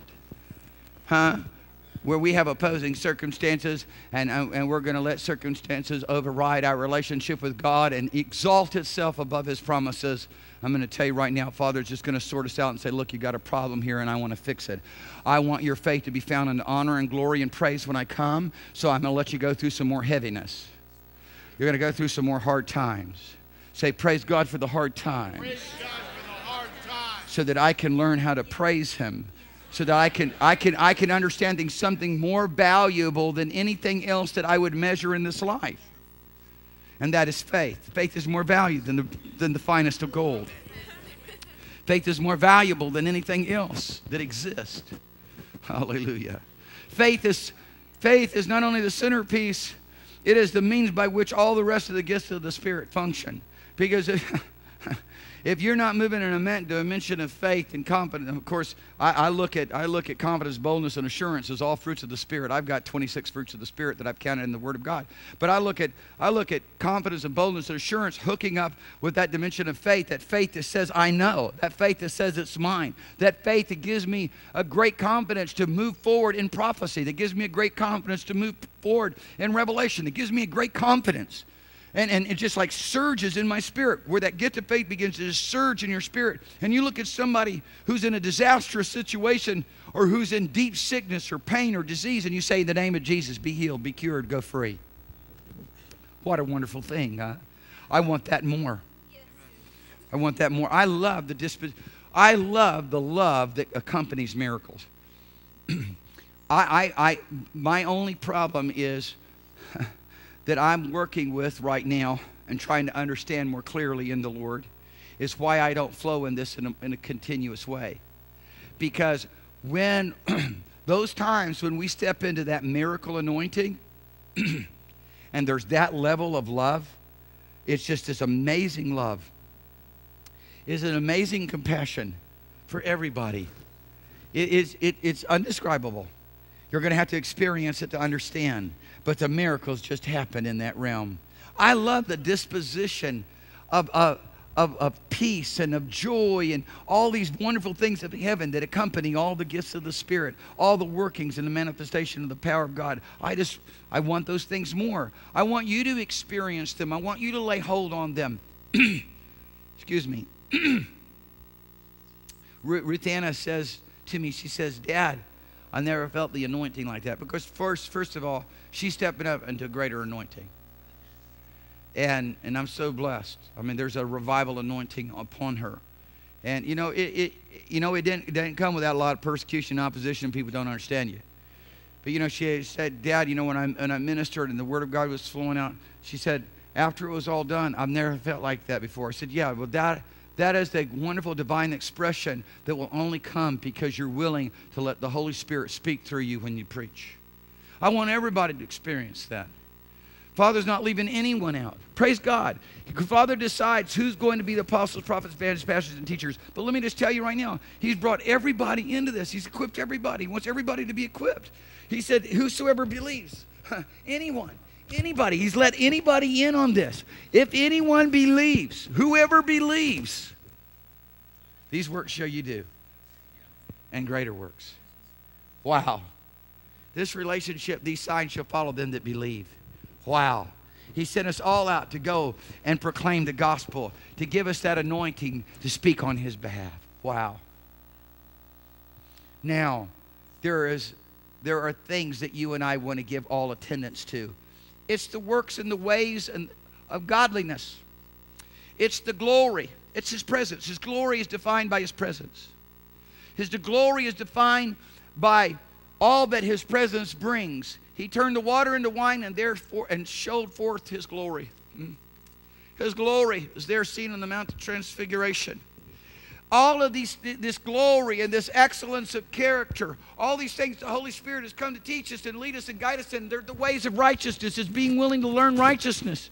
You know, in Matthew chapter 11, verse 28, Jesus said, come learn of me. What is He talking about? Learning righteousness. People don't understand. The church is supposed to be a place where you learn righteousness, not being told all are unrighteous, we're all unrighteous, they're unrighteous. No, not one. Nonsense. We the righteousness of God in Christ Jesus. Hallelujah. Made the righteous, born the righteousness of God. He bore our sins in His own body on a tree, that we being dead to sin might live unto righteousness. For with the heart man believes unto righteousness. And I go on and on.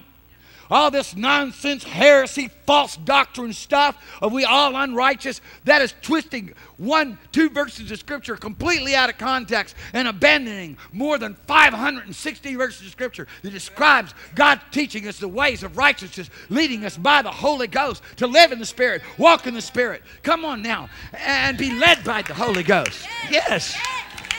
When Jesus says, come and learn of me, I'm meek and lowly. He's talking about learning of the ways of righteousness. Yes. Hallelujah. I mean, we need to get excited about righteousness as Zechariah did when he discovered that his son was going to be preparing the way for Jesus. He said, now having been delivered out of the hand of our enemies, we might serve Him in righteousness and holiness all the days of our life. I mean, praise God for somebody who's excited about it. Rather than living in the ditch of, of demonic carnality. Come on now. Amen. God wants to teach us righteousness. He wants us to teach us the way of heaven. When you're seated in the realm of heaven, living in the heavenly realm, having received the life of God, filled with the life of God, filled with the very life that God Himself has, filled with the Spirit of holiness, having the Holy Spirit. Hallelujah. I'm being taught all the ways of life and discover that His ways are far better than the ways of the demonic and the ways of this world. This is a good kind of life and a good kind of living. Come on, people, you're going to jump all in. And then you realize that He's given us everything that we need to be able to fully live out this life of His life and His godliness. And then when we recognize that those things that Paul said concerning Galatians, if you walk in the Spirit, he says, you know, you're not fulfilled the lust of the flesh. And then he goes on and says, and the fruits of the Spirit are love and joy and peace, long-suffering, gentleness, kindness, faith, meekness, temperance. Of course, I left out goodness. Huh? My goodness, what if you just lived all day long in goodness? That's actually another way to translate this word that this Greek word that I have a hard time with, aria. It's which means excellence of character. You could actually translate it goodness. But it's actually a different word that's used over there in Galatians chapter 5 and verse 23. Is everybody here with me? Yeah. Is it a terrible thing to be taught how to walk in love? That's not a terrible thing. It's a good thing. And that just take care about that itself would take care about every evil thing that there is. That itself will take care of about every evil thing that there is. Because when you walk in love, love works no ill, and so you fulfill all of the law. Huh? Just by walking in this divine love. And so what happens now is Peter's going to go into this. He's going to emphasize this. Here in 2 Peter, let's try to get through this real quickly. Now that I'm finished with the announcements. So he says, according as His divine power is given unto us all things that pertain unto life. Oh my goodness. And they pertain to life and godliness. Listen, there's no reason, there's no excuse. All excuses have been taken away. There is absolutely no reason that you have, or no right that you have, no justification for not living in this life and godliness when He's given us all the ability to do it. And so he says to us then, according to Him that has called us unto glory and to excellence of character, virtue, or goodness, whereby are given unto us exceeding great and precious promises, that by these you might be made partakers of the divine nature, having escaped the corruption that is in the world through lust. What a deliberation. Well, I'm not going back. I'm living in heaven. I like heaven a lot better than hell. Hallelujah. I like walking in the Holy Ghost and not fellowshipping with any unholy ghost. I like walking with the Spirit, the heavenly Spirit, this divine Spirit, not a demon spirit, not an unclean spirit. So the Lord says then, he says in verse 5, so besides this,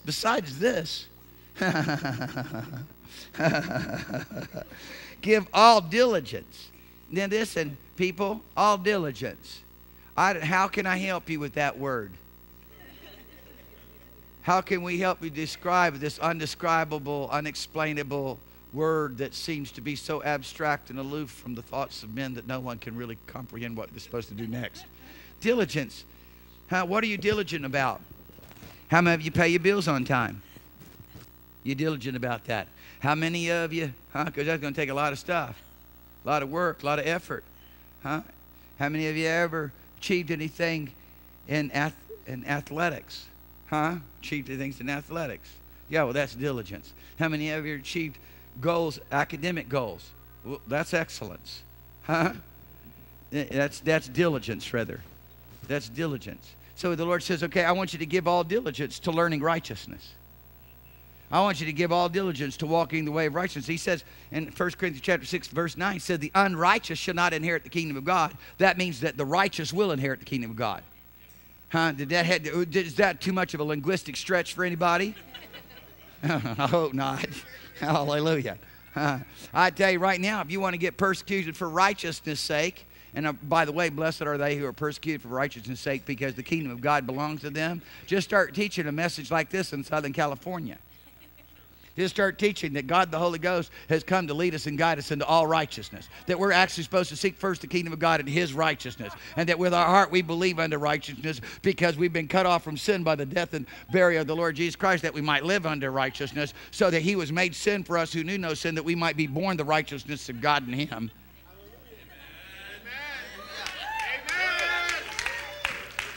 And because of the miracle new birth, we've been created anew in righteousness and true holiness, after His image.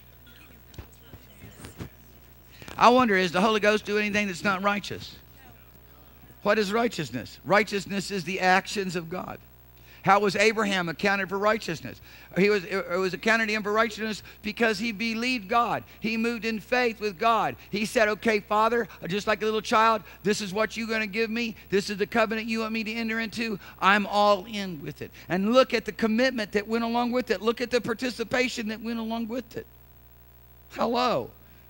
I mean, it's total separation. It was total sanctification. It was total abandonment. He left the country of his nativity, the country of his whole family, and he went out into a place not knowing where he was going, walking in this realm of just trusting God and obeying God, and it was counted to him for righteousness because he believed God. Hallelujah. Father said, "I'm going to do all this for you," and he couldn't even imagine how it was even possible. Hallelujah. Father, thank you for touching this body right here in Jesus' name. Healed. Sukata Saya. Father, I thank you for causing Leslie Faulkner to walk in divine health. How you like that? Father just says, I'll give you a gift. I mean, you've been healed of just about everything a person can be healed of. And so how about now just not needing healing anymore in that sense? You just walk in divine health. How about that? It's becoming a lost doctrine to the church. It's almost becoming a false doctrine to the church. Lost doctrines become false doctrines, even though they're very clearly substantiated in the Word of God. Hallelujah. But you're going to have to start living different, thinking different, acting different. And the only way you're ever going to do that is you're going to have to give yourself over to living in the Spirit, walking in the Spirit, and be led by the Spirit. And the only way you're ever going to do that is you're going to have to start living by the Word. The Word of God is going to have to become your daily bread. The Word of God is going to have to be something far more important to you than all those other things that you've been actively involved in.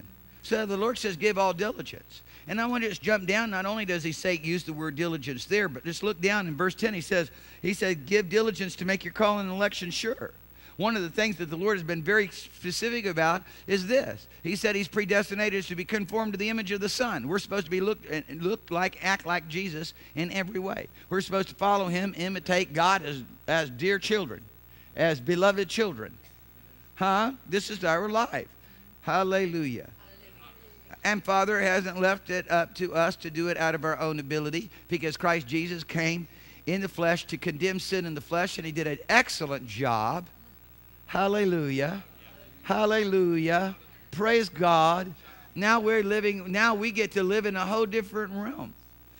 Because he condemns sin in the flesh, we get to live in a whole different realm. Now we get to live this life in the Spirit. Somebody said, "Oh, pastor said, oh, your definition of living in the Spirit is different from other people's definition for living in the Spirit." I said, "Well, that's fine, but I just know this: if you live in the Spirit, you won't fulfill the lust of the flesh." "Well, your definition is different than other people's." "Well, that's fine. It may be so, but I know that if you live in the Spirit, you won't fulfill the lust of the flesh." Hallelujah. Hallelujah. The spiritual laws of life that are in Christ Jesus have made me free from being under the yoke of bondage of the law of sin and death. I'm not under the laws of the spiritual laws of sin and death. I'm not having to be the slave to or servant to sin. Now, God's righteousness is going to be activated in my life. My members, my life, my activity, my demeanor, my disposition can literally be weapons of righteousness. Oh, there's that word again. There's that word again. It just keeps cropping up everywhere. He leads us in the path of righteousness for his name's sake. Oh, that's Old Testament. Oh, okay. That really makes sense, doesn't it? Why don't you think about what you just said? Lord Jesus. We just pray. It's so wonderful that we've now been given a new heart and we've been given a new heart and a new spirit. He's written his laws upon our heart and upon our mind so that we can do his word, so that we can keep his commandments, so that we can keep his statutes. Guess what that is? Take a wild guess at what that is. Righteousness. Whoa, bro. What a stroke of brilliance. That is righteousness. It's the right acts. It's the acts of the Lord. It's what he does. All his ways, all his acts are righteousness. All his ways are holiness.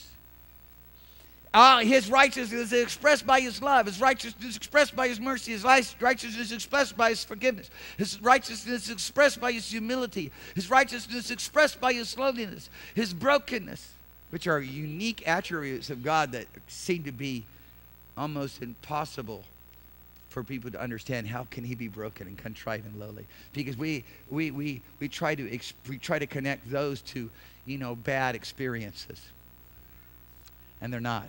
It's a whole different disposition of life. It's a whole different nature. It's an excellent nature. It's an excellent character. It's the divine nature. Hallelujah. Walking around, having the model of what life is all about is defined for us in the realms of humility and lowliness and meekness. It's all upside down, you see, here in this world, because the prince and the power of the air, the God of this world, the spirit that works in the children of disobedience, that teaches all men all these lies and all this ungodly stuff. He's spirit of pride. It's just everything is opposite. Men reflect that. I'm glad I'm not having nothing to do with him. I'm glad I'm clean escape his kingdom. I am a terror to the kingdom of darkness.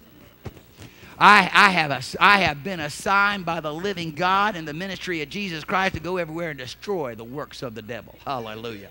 Hallelujah. Cast out devils. Smash them. Amen. They want to sit around and talk about their lust of the flesh and their temptation and their problems. Nonsense. You foul spirit of hell. Now take those words into your mouth. Smash it. Don't listen to it either. Somebody calls you up and starts telling you about all their problems, just tell them to repent in Jesus' name.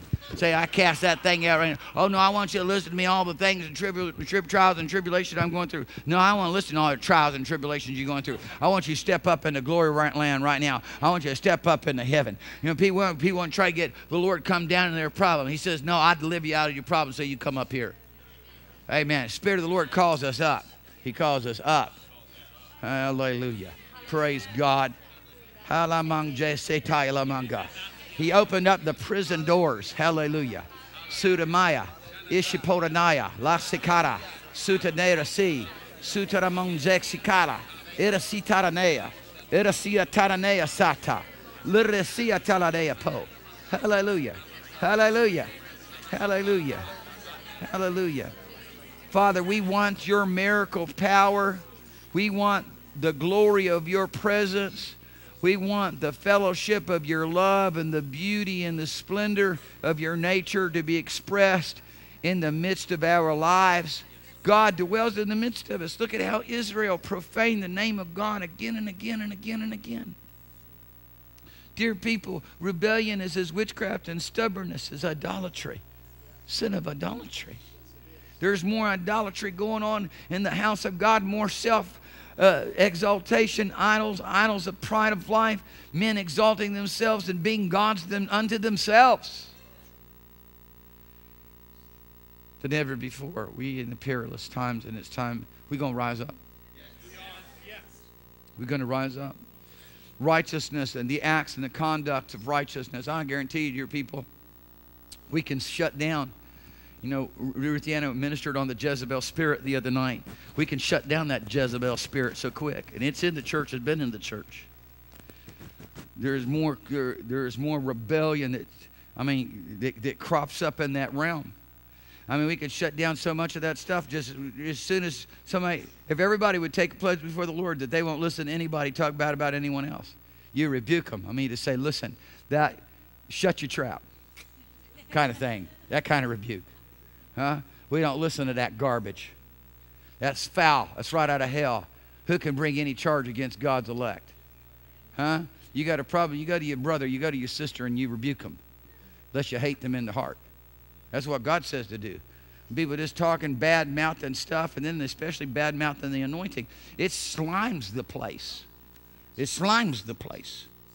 It makes the place unclean. It's the spirit of leprosy. Huh? Man, if God's people just start giving themselves to the behavior and the manner on basic principles, hallelujah, of love. Basic principles of love and fidelity. Most of the problems that are keeping the church from advancing would be shut down just from that one area. Hallelujah. No bad mouth and talk going around my house. No, sir. Shouldn't be around your house. Nobody tells me about anybody else's problems. You know why? They're afraid. And they need to be afraid. They ought to be afraid of you too. Huh? There needs to be something bigger than being afraid of the pastor. You need to have the fear of God. Amen. Hallelujah. All I'm interested in is Jesus' name no longer being profaned in the earth. Jesus' name can only be profaned through his people. His name cannot be profaned through the lost. His name's not profaned through those night show hosts. His name's not profaned through all those other TV things and whatnot, comedians or whatever. His name's only can be profaned through his church.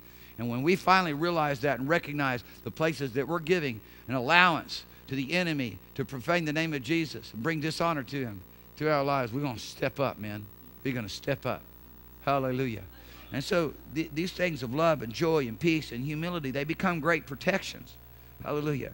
When you begin to esteem everybody better than yourself, when you begin to walk submission one to another, they're protections for you, you see. And then the enemy can't reach in and grab a hold of you and in some moment in time and begin to use you against the body of Christ because you're living under the principles of these divine dictates of the Holy Ghost that have been written on your heart and in your mind so that you may do them and keep them. Amen. So let me try to see if I get done quickly here. Somebody said, can you do church quicker? I said, I will try. Pray for me. I said, I can't. I just have not been able to say it. First to tell me I love him so much. Said, well, you know, he said, this floor is really cold. He said, I got to get some wool socks. He said, I'm going to get some wool socks and I'm going to get some Under Armour tennis shoes. And he'd get all this protective gear to come to the meeting. Whatever works. Whatever works. Whatever works. I'm just looking for a mighty move of God. I'm just expecting a mighty move of God.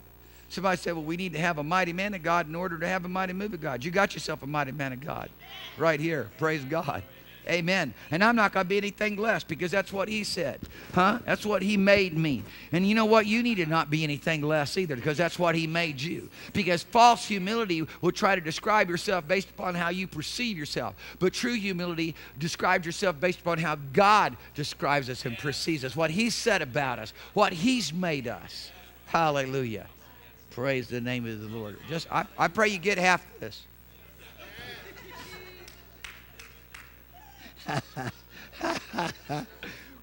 Give all diligence. Look at here. give all diligence to add to your faith. Listen to me now. Come on. With faith being the cornerstone, the centerpiece for the things of the kingdom of God. As it were, the cornerstone for how the gifts of the Spirit operate. He says, now give all diligence, add to your faith, virtue, which is excellence of character. Come on. Come on now. Come on into the school of excellence of character. Come on. Well, where is that school? Holy Ghost school? School of Spirit?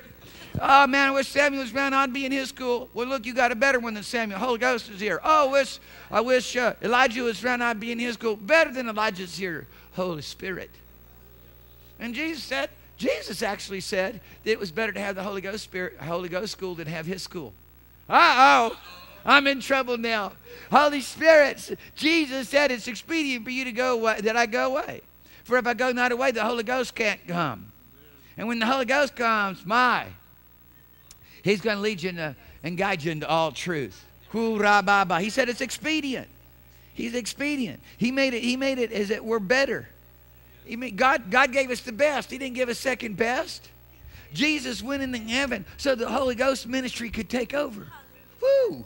And He's here to teach us how to have excellence of character. You and I just need to count on Him. You and I need to give ourselves to His ministry, to His inspiration. You can't sit in front of the TV and look at a bunch of lasciviousness and come under the inspiration of the Holy Ghost. Does that make sense? Yes. Do I need to break that down? No. You can't sit around sulking because of some problem and come under the inspiration of the Holy Ghost. You can't live in a bunch of doubt and fear and come under the inspiration of the Holy Ghost.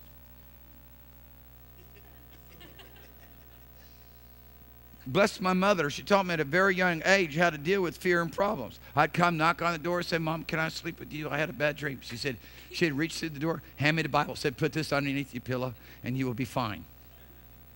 So a little guy, take the Bible, put it underneath my pillow, and it worked every time.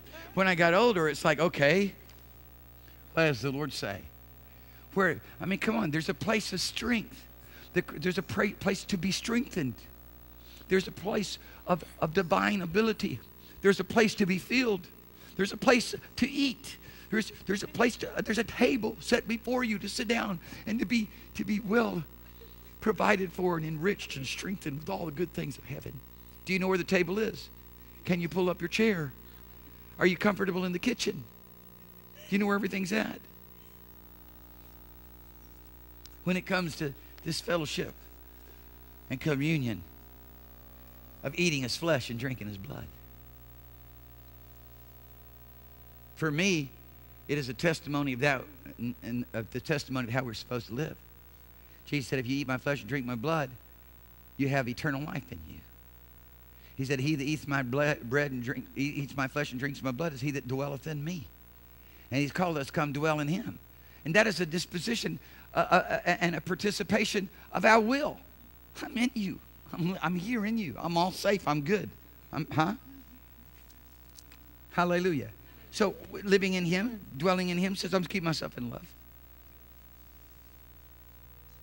And even when I'm screaming and hollering at people and rebuking them, I'm in love. Because I'm doing it for a purpose. I'm doing it out of the zeal and the righteousness of my heart. Self-righteousness is to self-justify. That's self-righteousness. I do not self-justify. I'm made righteous by Him, and I come under the righteous rule of His commands and statutes and ordinances. Are you listening to me? Yes. Hallelujah. Somebody said, does that mean you never need to repent? No, I need to repent. There are things that I do wrong. Somebody said, you saying you live perfect? No, I'm not, but I want to be perfect, and it's a whole different disposition of the heart than what many people have today. You listening to me? Praise God. However, you listen to this. If we walk in the light as He is in the light, and I'm going to tell you right now, that's walking in the presence of the living God. That's walking in relationship with the living God. That's walking in fellowship with His Word, in fellowship with His Spirit, because that's how He is in the light. Then we have fellowship one with another. In other words, our fellowship that we now have going on with the Father ultimately is revealed in our fellowship that we have with one another. We say we know the Lord and love Him and hate our brother. We're liars. We do not do the truth. truth. Our walk and our relationship with one another is a direct description of our walk in our relationship with the Father. And if we're there in the light as He's in the light, and we have fellowship one with another, we're part of the communion, we're born of the same flesh, we drink out of the same cup of blessing, which is of the Holy Ghost, then and there and alone, and only there, His blood continues to cleanse us. People just think that blood of Jesus Christ is going to cleanse them because they said, oh, forgive me my sin. That's not true. It's not true. It's false doctrine. It's not supported the Word of God. There's way too many things associated with true repentance. The beautiful thing of it is you forgive from your heart the way that God, if you'll forgive those who trespass against you, then He will forgive you. Hallelujah. And if you say in an honest and sincere heart, Father, I am sorry for this sin, I ask you, there is a repentance, there's a turning from it. People just think that the Lord Jesus going to wash them in His blood just because they just, flippantly say, forgive me of my sin. It's not true. There's requirements. And many of the people who are constantly perpetual backsliders, constantly living in and out of sin, they got a lot of unforgiveness in their heart. It's part of the problem. And if you don't forgive from your heart, neither will your Father in heaven forgive you. And whatever mercy you show, that's the mercy Father's going to show you. Hallelujah. I hope your mercy account's big. I hope your forgiveness account is huge. Fact of it is, you can't forgive unless there's mercy, and you can't have mercy unless there's love, because out of love flows mercy, and out of mercy flows forgiveness. People who are bitter and hold on to things and have attitudes and not walk in the love of God. I can pray 24 hours a day. They can do their religious thing. They can quote the whole Bible backwards. They can quote every single letter in the Bible. There's people who practice it. There's brilliant minds in the Orthodox Jewish community. They're brilliant minds when it comes to knowing the Scripture. And it profited them nothing. Because all it is about their whole God is the Scripture. And their knowledge of the Scripture and their ability to, mentally do the things that they do. If you don't walk in love, it doesn't matter. It doesn't matter. Holy Ghost tongues. You ever hear anybody speaking in heavenly language or praying in heavenly language and it's aggravating? That's tinkling cymbals because they don't have love. They got unforgiveness in their spirit. They got complaint. They got sin held to their account.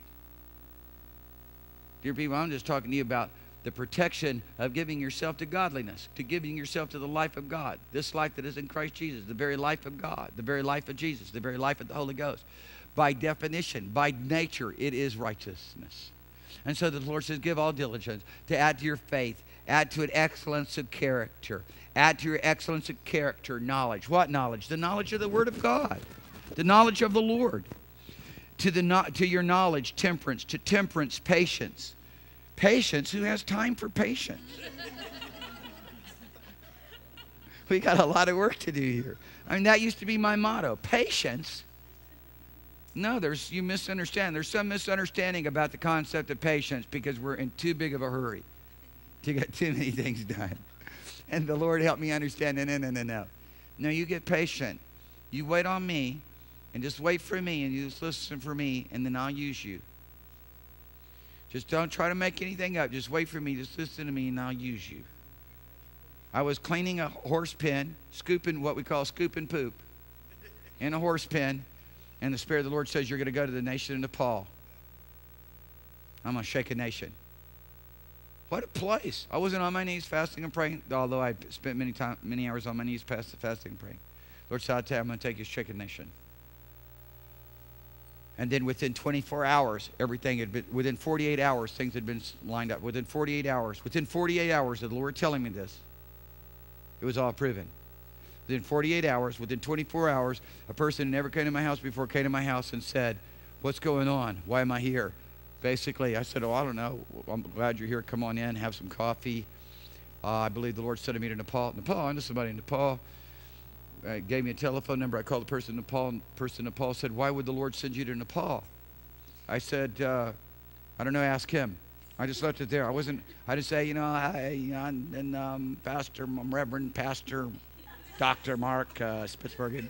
over here in America and been pastoring for 1,000 years. And I say nothing. Had mighty signs and wonders of God. We shake this and that and the other thing.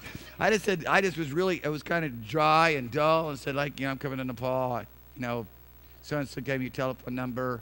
Why are you coming? Well, because the Lord's sending me, basically. That night, God visited him in a dream. And the next morning, he called me up and said, who are you? I said, I'm Mark.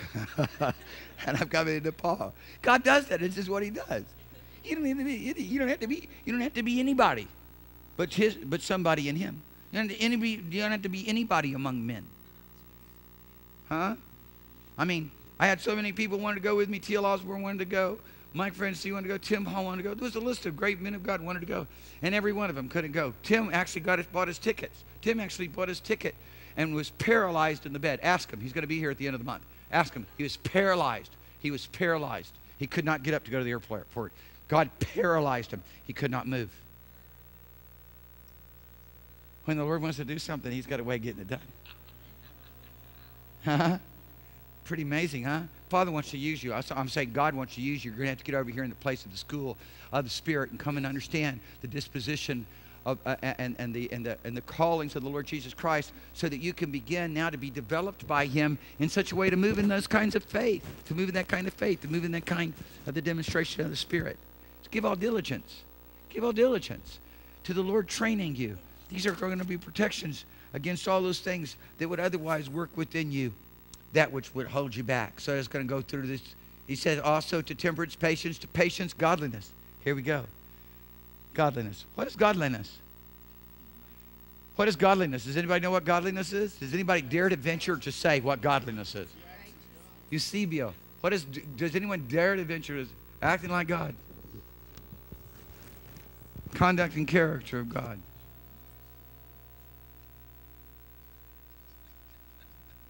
Well, good thing he started off with the fact that we got the divine nature.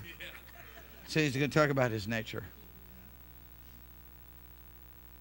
And he says godliness is give brotherly kindness.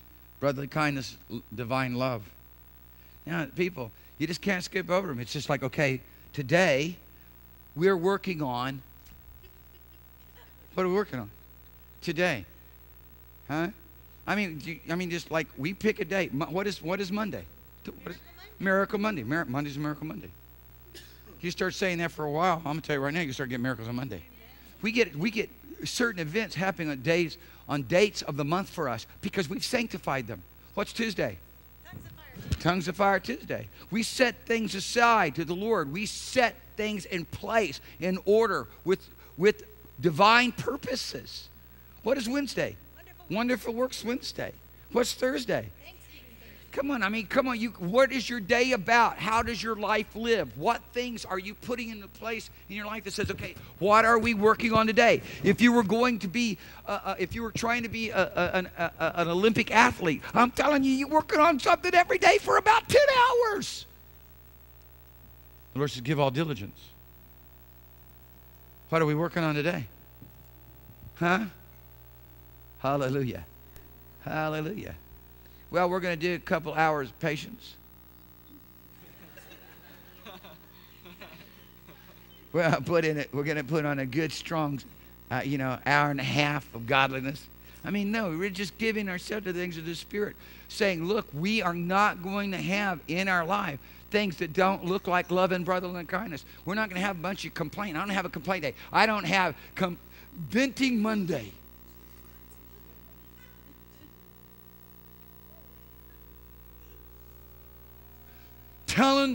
Giving people a piece of my mind Tuesdays.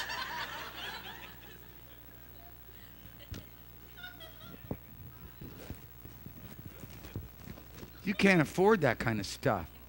You can't afford a day of doubt. You can't afford a day of doubt and unbelief. It produces months and maybe even years of disaster.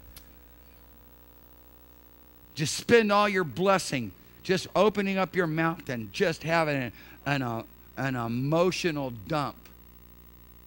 Help us, Lord Jesus. I'm going to try to get graphic here. Hello.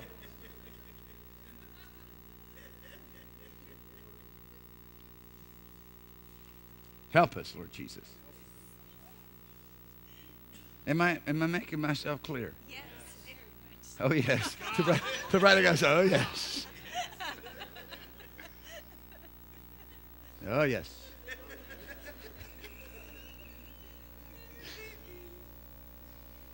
What's Friday? Fire of God Friday. What's Saturday? Sons of Wonder Saturday. Signs of Wonder Saturday. Some people it's Saturation Saturday. And it's a great day to set apart, just saturate in the Word of God, prayer. Amen. What are days meaning? What seconds mean to you? What do minutes mean to you? What do hours mean to you? Huh? What does your life mean to you? Huh? Commune with your own heart. Apply your heart to wisdom so that you may number your days. Amen? Come on now. Dear people, come on now. Let's quit living our life flippantly for ourselves and acting like we're serving God. The Lord's called us into a place of measurable deny ourselves. Quit acting like a bunch of human beings. Huh? Get on, come on over here. Stop knowing each other after the flesh, and let's get over here into this realm of walking in the Spirit. Amen. Hallelujah. Hallelujah. Praise God. Hallelujah. Start acting like a bunch of saints. Those who are heirs and joint heirs with the Lord Jesus Christ. Heirs of God, joint heirs with the Lord Jesus Christ. Those who are seated with the Lord in the heavenly realm. Those who are living out a divine purpose. Who are being trained for great things. I'm being trained for great things. I'm being trained for something far greater than being a president. I'm being trained for, and so are you, for something far better than being the king of the world. Huh? I'm being trained to represent the Lord Jesus Christ in every dimension of my life. And so are you. Amen. The Lord hasn't given any of us just like kind of menial task. Oh, you just keep the floor swept. You just keep the doors locked. You just clean the bathrooms. Or whatever.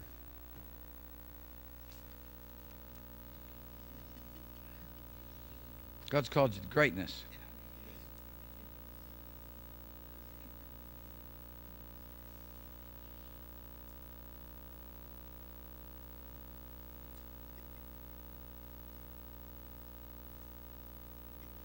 Wow.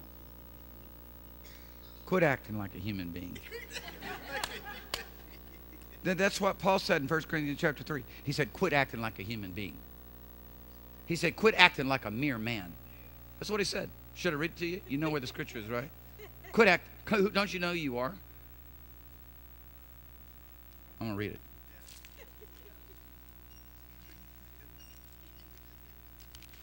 First Corinthians chapter 3. For ye are yet carnal. For where there is among you envy and strife and division, are you not carnal and walk as human beings, mere men? Nonsense. This is not who we are. This is not who we are. You and I are called to live in the Spirit and walk in the Spirit. You and I are called, we've given access, and we've been given access into the holies of holies, unto Him, into a heavenly realm by the Holy Spirit. There is absolutely no reason for us to live and depend upon our own mind, live and depend upon our own efforts, our own strength. There's no reason for us to have to live under the defeat of some poverty-stricken mentality where you've already got enough money to get by just because you're constantly griping and complaining.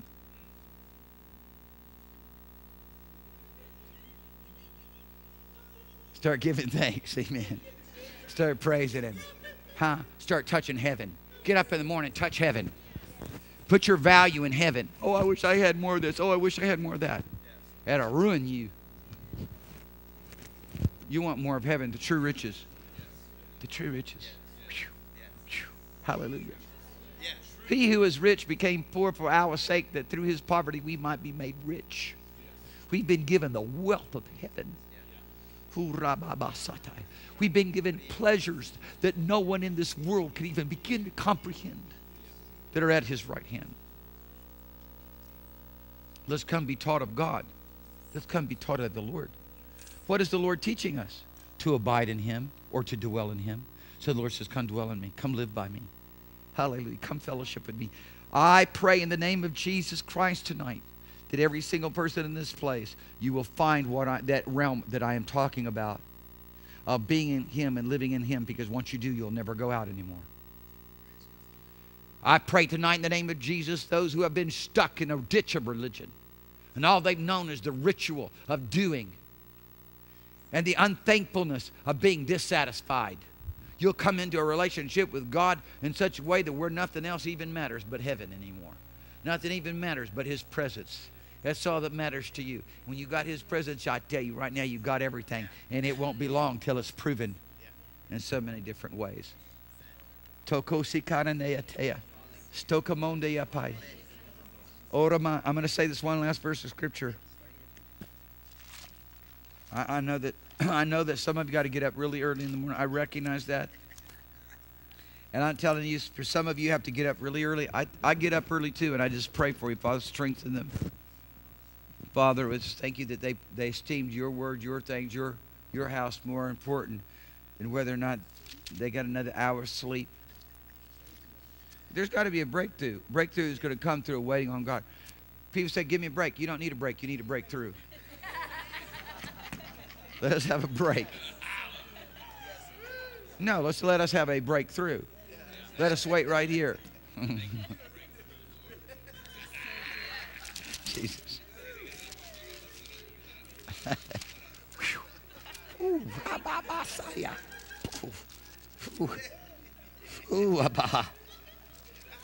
Now, here's a shocking statement. I just need to make it. Here's a shocking statement. Here's a shocking statement as everybody's looking with lofty eyes at such a high goal of excellence of character. Then Peter comes out with this. Anyway, he said, if anybody lacks these things, wait a minute, time out. I thought you just said give diligence to develop. And now he says, anybody who lacks this, he's just talking to us about the availability of that which God has resourced us with. All it's got to be is activated. All it's got to be is participated with. He's there to not only will it, but to do it.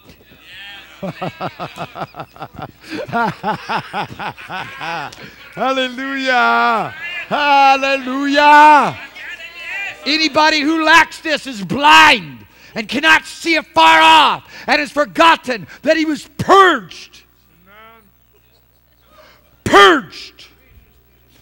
Purged from the former self. Purged. Hallelujah. Purged. Sukan exta kitatota maxi kishapa. Purged. Hallelujah. From his sins, all of his sins, all of his old sins. Wherefore, the brethren, give diligence to make your calling and election sure.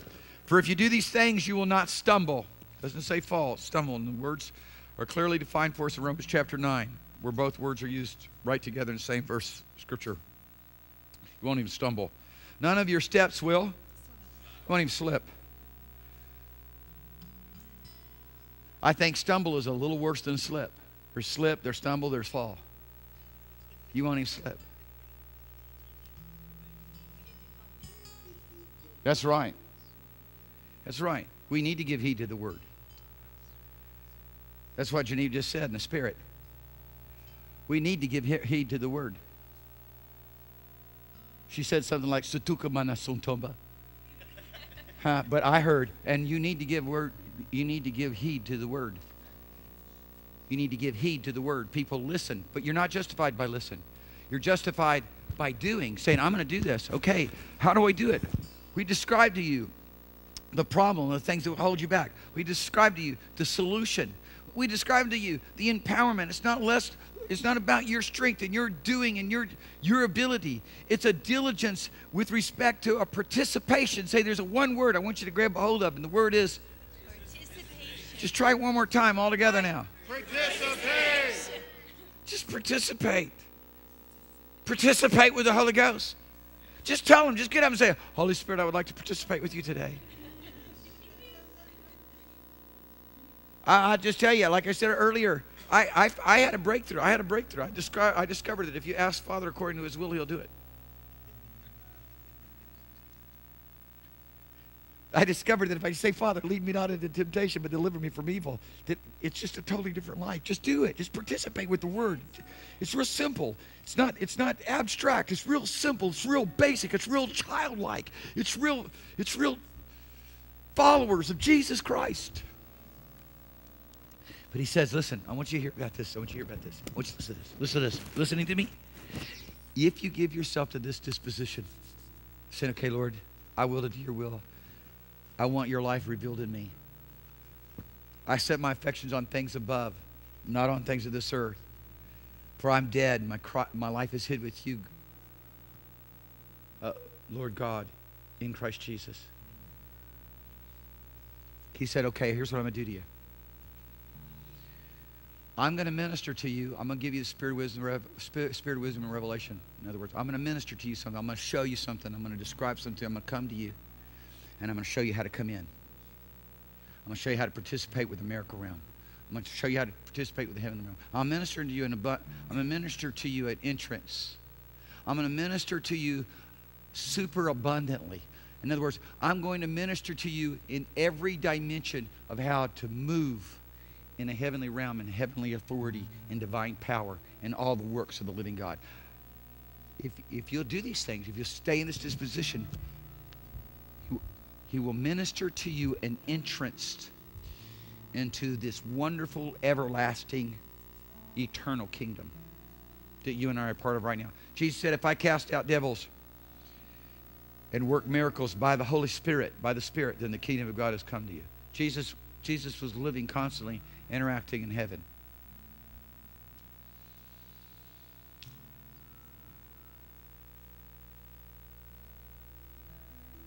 I've watched a number of different people. I've watched them. I've lived with them, slept in the same rooms with them, traveled with them, and know them inside and out. And watch them at any moment step into a realm of heaven. And when they step over in that heavenly realm, the whole atmosphere changes. It is purposely, and they know exactly what they're doing. God showed them an entrance. Minister to them an entrance. You step over in this realm, just step right over here. It's like reaching your hand out, and it goes over into a whole other realm. It's like you can access something over there. It's far better, and when you do that, when you will let God do that, all of a sudden you'll know how to get the things that you have need of. Huh? He's going to minister to us all that we have need of. He's going to supply all that we have need of. There's an access to the anointing. Okay, Lord. Okay, Lord. I need a miracle right now for my wife. She injured her back playing tennis. So I reach over into that realm and the anointing, as it were. Just understand this. As it were, it's a disposition. It's an ability to cooperate with the Holy Spirit that we're trained in. And tongues is an entrance gift into it, but it's more than that.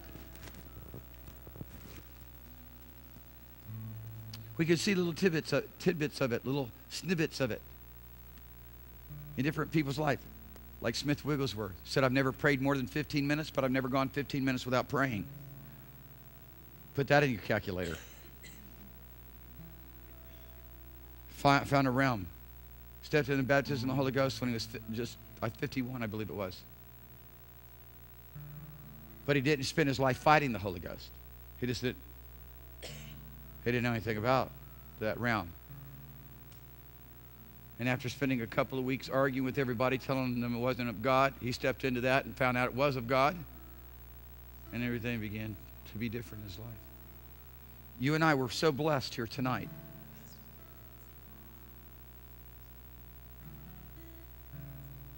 Because Father showed us the things in our life that's going on, that's preventing us. Some people are sad because they don't want to change.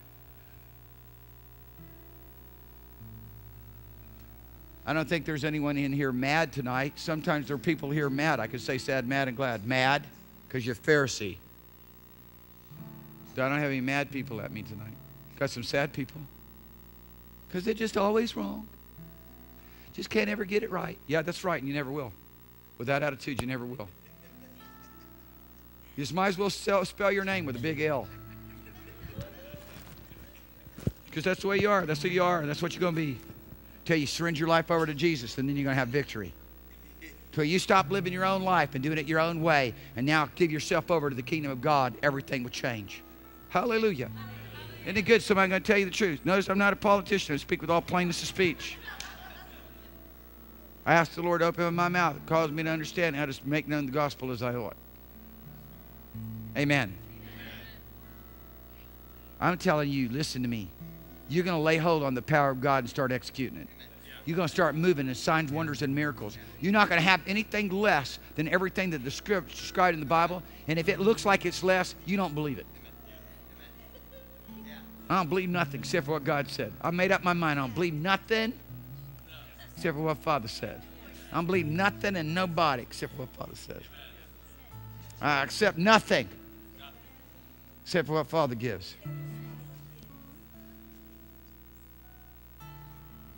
We've been in situations over and again where we had to have tens of thousands of dollars. Tens of thousands. Thousands and thousands and thousands and thousands of dollars. And have none of it. Didn't have any of it. And then offering came in, the Lord said, give it to so-and-so.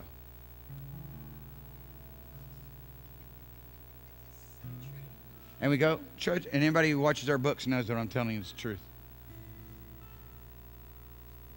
You go home and this thing start eating at you. Thank you, Father, for your love. I don't care. It doesn't matter to me. It's not mine. It's not my issue. It's Father's. Father, you're good. We love you. When we were young in the Spirit and these things in faith, we would just simply say, here's how we'd shut it all down. Let's just say, let's just watch what Father will do. Just leave it. Don't even think about it. Just watch what Papa will do. And then, you know, we matured, we grew in the anointing, you know, to where that those harassing, tormenting things come try to mess with us, just shut them down. You foul spirit, shut up. You know what I'm saying? I'm telling you, I get mean with the devil. I get mean, man. I'm mean with the devil.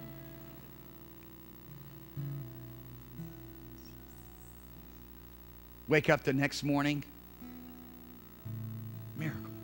Not an offering, miracle. Sometimes offering. Just a miracle.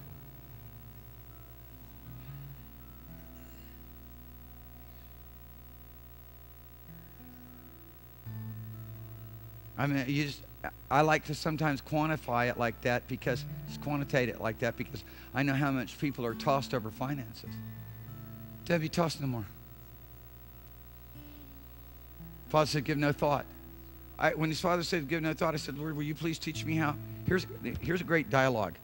Lord, please teach me how to give no thought. Instead of trying to figure out how to give no thought. Lord, Holy Spirit, would you show me how not to give any thought to those things which are most important to us in preserving our life? He says, sure. Raise your hands. Lift your hands towards heaven. Now watch this. I'm going to cause you to forget about everything on earth. It's true, eh? I'm going to cause you to forget about everything on earth. And as soon as you do, miracles. I'll work a miracle. Miracles.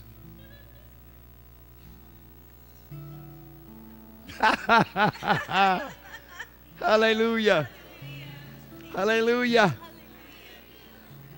Hallelujah.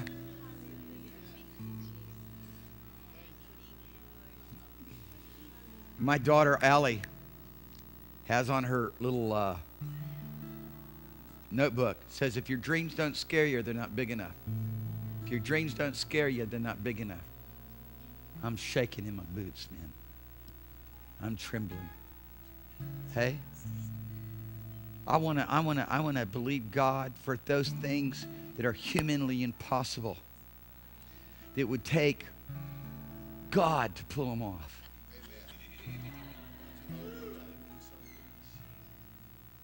That's all I'm going to move in. That's all I'm going to do. And we're doing it. We're not waiting for another day. We're doing it. We're laying our heart and our hand to it every single day. We're going to see it happen. We're going to send missionaries. More missionaries than could even be imagined to the unreached people groups.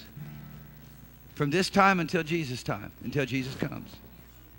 Father's allowing us to build something that is going to last. I began to say to the Lord 30 years ago, Father, some of you were around. Ann was around, heard me say this. Some of you were around. Father, use me to build something that will last 200 years. All I did was graduate it a little bit and say, Lord, use me to build something that will last till Jesus comes. And the Lord began to seed me with the unreached people groups. And then he began to show me, gave me tokens to show me what he would do through our lives. We just believe him. When we had the impossible event of getting the National Stadium in Kathmandu, Nepal, and I had Sudeep go so many times and ask them again, ask them again, ask them again, ask them again. He said, look, Pastor, they're going to probably beat me up. He said this, they're probably going to beat me up. These men aren't like you guys in America. I said, well, what are you saying? He said, okay, I'm going. And then he calls me up, and I was on the road with a friend of mine. He calls me up, and he said, they just said, yeah, but they want 50,000 US dollars now. We were minus 30 in the hall here in San Diego. And I was spending money right, left, and center doing the things I was doing. Ha! I said, go back and tell them we're going to send them 25,000. See if that's good enough. It will be. And I didn't have 25,000. But we already knew. The Lord said, don't go back to Nepal till you get the National Stadium. So I knew he was going to do it. I want you to just enjoy relationship with the Lord so you can do that. I want you to just learn how to do that. I want you to learn how to do it on every level. And I want you to understand, it starts with, Lord, I want love flowing out of me. Lord, I feel like punching this guy in the face. But I want you to fill me with your love. Lord, I feel like calling fire down on these folks because I think they deserve it. But Lord, I want you to fill me with love, because that's where it started. Father, you see that I am being attracted to this demonic, unholy thing called the lust of the flesh. Now I ask you to give me the purity of heart to hate it. I mean, fundamental stuff like that. Somebody say, got to be transparent. With God, you certainly do. Because he ain't mixing up with no foul make-believe. You got to be truthful with him. Father, this thing's pulling on me now. Give me the capacity to hate it like you do. Give me the capacity to see what is really behind this thing. And as you do, you'll begin to participate with God in another dimension. It's a disposition. It's a disposition that results in another dimension. I'll minister an entrance into you. I'll minister an entrance to you abundantly. When my dad was a young man, he was around another preacher who was moving in signs, wonders, and miracles, and he got a glimpse of another dimension. And what he did was he jumped in and he started just doing the same thing with the preacher. And he stepped into another dimension. He saw it modeled. I mean, just imagine the early church. It was being modeled for them all around them. Wow, what an atmosphere of faith. Here we are, people. We're living in perilous times. It's time for us to lay hold on, to take a hold of that light, precious faith of Jesus Christ in every dimension, not just one. And then watch as we change culture. Watch as we change culture of the church. Watch as we begin to move in such a way that all of a sudden business begins to serve ministry instead of ministry serving business. Watch. Just watch it. Just come on, man. Just stand up. See it. Let God show it to you. Throw your heart in on this thing. You say you got nothing, you don't have anything to do? I tell you right now, I got 15 things for you to do. Just let me know. We'll put you to work.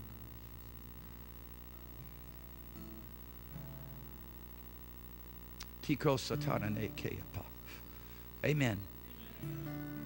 Amen. So you just join hands with me right now. Just cross this room, just join hands with the person right by you. Just join hands with me right now. Just join hands with me right now. Just join hands with me. Let's just feel and see ourselves joining hands together with God.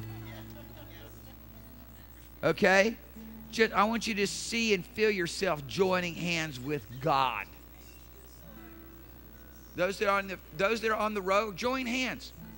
Join hands. Just stretch out there a little bit.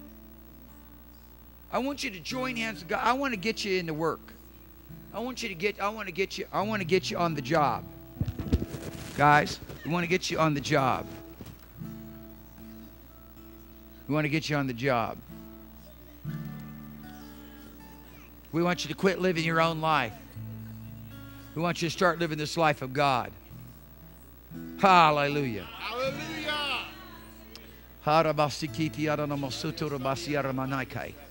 In the name of Jesus Christ. In the name of the living God.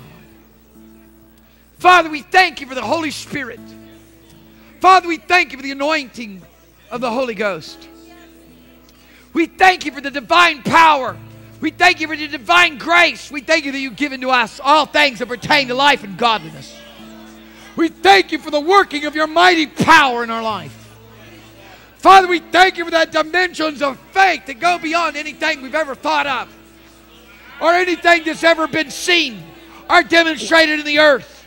And Father, we pray tonight in Jesus' name that everybody in this place will so lay hold on the divine opportunities, the unlimited divine opportunities that you've given to us.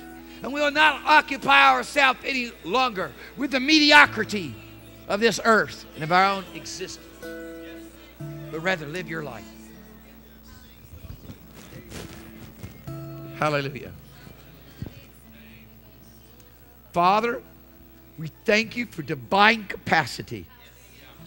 Father, we thank you for the divine capacity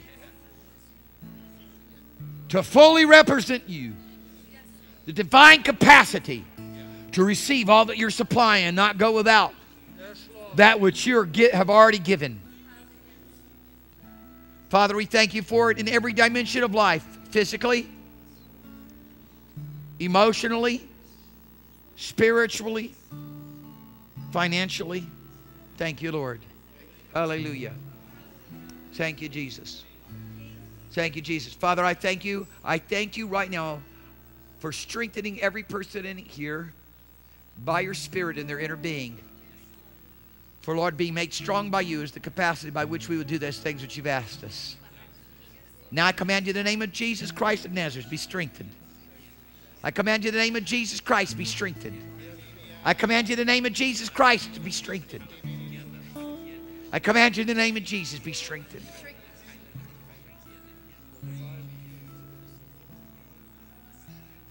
I command you in Jesus' name to be strengthened. I want everybody, please stand with me. You know, I'm telling you, I'm going to just let you understand it the way it is. I truly believe in preaching and ministering until heaven invades the place, until heaven invades the room. And for me, sometimes I think that takes 4, 5, 6 hours maybe. And for me, I'm willing to do that. And I just ask Father for His miracle grace and provision, because we understand that you have to get up and go to work in the morning. But I want you to understand that a move of God must take place in your life. An encounter with God must take place in your life for these great changes in the Spirit to be realized through your life. So I'm asking, Father, for a special miracle here tonight. I'm just asking, Father, for a special act of divine power and grace. That every person, no matter who you are, no matter, maybe you've lived in doubt and unbelief more than you lived in faith, but from this day forward, you're going to live in faith more than doubt and unbelief. You're going to start giving yourself to believing God. You're going to start giving yourself. I believe the first step towards living in faith is just living full of thanksgiving. And that thanksgiving ministers unto faith. Before long, you're moving in the faith of the Lord Jesus Christ. You're calling the gift of faith and calling those things into existence as the Lord gives the divine unction and inspiration. In Jesus' name, I speak to your physical body, and I command every one of you to be healed right now. In Jesus' name, I command pain go out of your body. Now in the name of Jesus Christ, broken relationships, I break the power of broken relationships. Right now in the name of Jesus, Satan, I command you, go and leave off your lion. Right now in the name of Jesus, Father, I thank you for the working power of divine authority in the lives of your people, that each one will know how to submit to authority and function in the authority as well. Father, I pray in the name of Jesus that you give favor. I command favor right now and blessings. I command in Jesus' name divine favor right now for that prosperity that Father has ordained. Blessings now. Inheritance right now.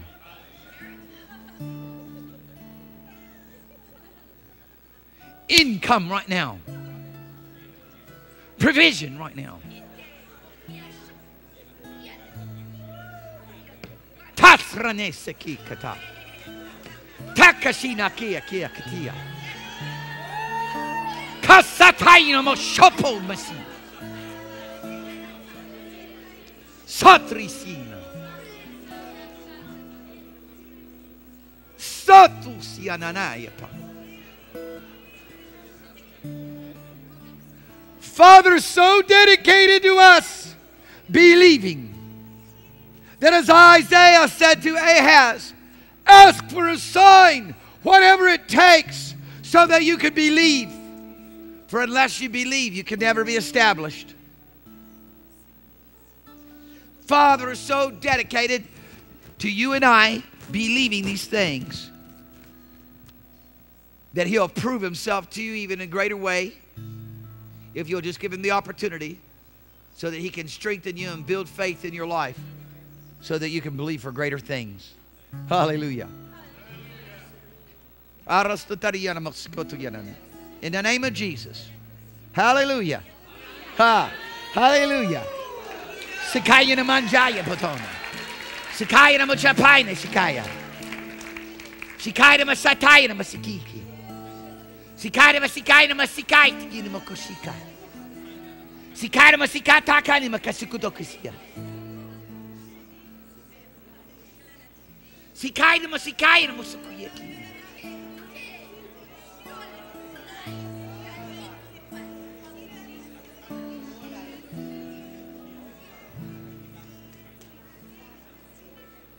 Whatever it is that you need, whatever it is that you desire in God, receive it right now. Whatever it is that you need to be strengthened in the realms of the things that belong to heaven, Father has it for you right now. Right now in Jesus' name.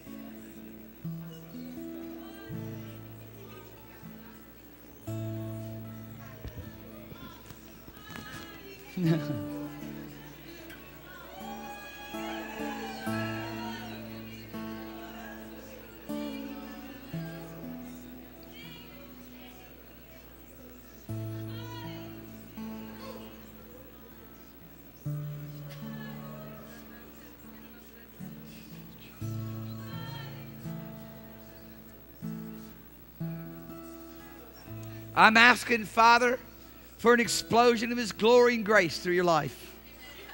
I'm asking, Father, that you'll be able to see more clearly than ever before. The Spirit of wisdom and revelation will so engulf your life, so overwhelm your life, that in every dimension of your existence, heaven will be there. Heaven, Christ Jesus, will be there. And I know the Father's going to answer my prayer and has answered it already. Hallelujah. I know that Father is going to fully bring these things to pass in your life, so long as you're willing. Amen. Amen. Come worship the Lord with your tithes and with your offerings and with your giving. If there's anybody in here you need prayer for anything, we're here to pray with you and for you. We know the Lord will touch you and strengthen you in whatever you need. Those of you that need to go, I want you to understand you're free to go. Find people around you, hug them, bless them, tell them that you love them. In Jesus' name.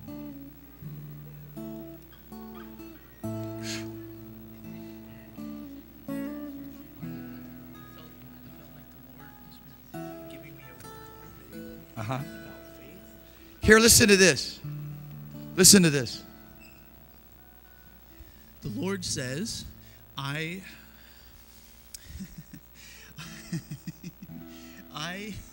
recommend that you buy of me gold tried in the fire, lest you find yourself poor, blind, wretched, naked, and miserable, all of the above.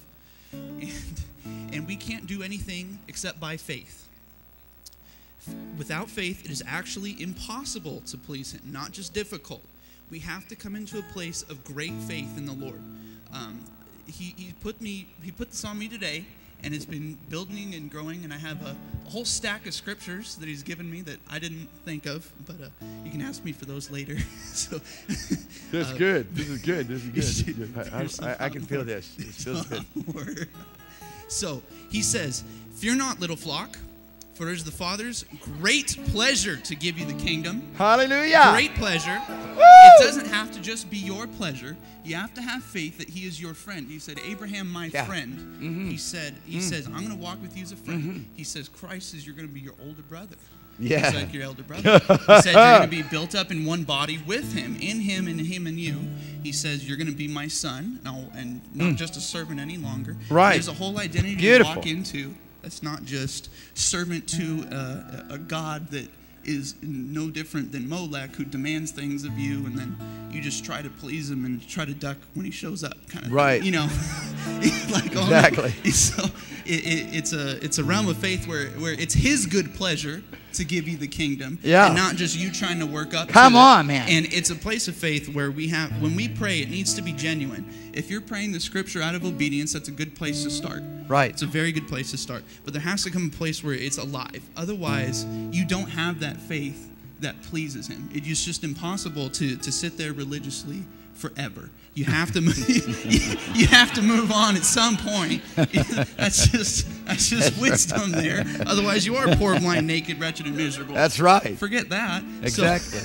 So I don't want any of that, and I hope nobody else wants some of that. So I feel like the Lord's saying this. If you have need of faith for anything going on in your life, I'm not even just going to break it down to small things like finances, but I'm saying someone who wants to move forward and sees themselves as someone who's a once-in-a-generation type of man or woman. Someone who's going to... I'm serious about this. I'm with you, man. I'm feeling it. I'm feeling it. Father's serious, too. I'm with you. People who look at themselves and say, they're going to look back in whenever and be like, are you kidding me? That was a once-in-a-generation person, and we got 30 out of the abiding place. What was that? So Lord, Jesus. Yes, Lord. So if you need an increase in faith in anything, if it's the smallest thing, if you want to see the Lord as your friend, as your master, as even your older brother, as your father, and as the love of your life, please just come up. Can we all just pray together for that? For an increase in faith in everything? Because it shouldn't be a thing where we go to work and we're like, I'm not even sure if I'm supposed to be here, or I think the Lord brought me here, and I'm just not sure. And like, can you please do more?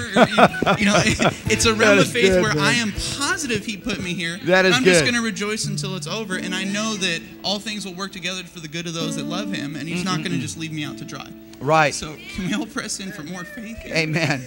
I want you to pray. I want you to pray right now. Thank you, Lord Jesus, for faith that builds us up as a church, knit together in one body.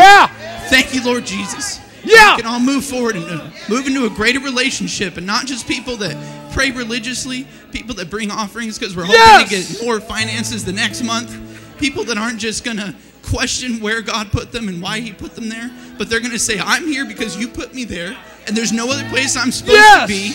or any other thing I'm supposed to be doing. I'm here because I'm growing in faith. And without that, it's impossible to please Him. So why play pretend like we are pleasing Him if we aren't growing in faith? So please, build us up, Lord. Build us up in truth, in maturity. Thank you, Lord Jesus.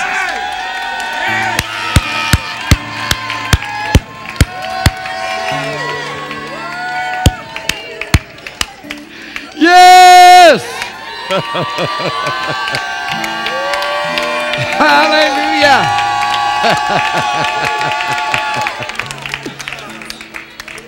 Powerful. Let me just say this. I'm going to say this. That kind of talking, that kind of speaking, that kind of declaration comes from giving yourself to the Word and giving yourself over to a place of saying, Father, you're in me and I'm in you, so use me. It's just real simple. Just do it. Don't make it complicated. Amen.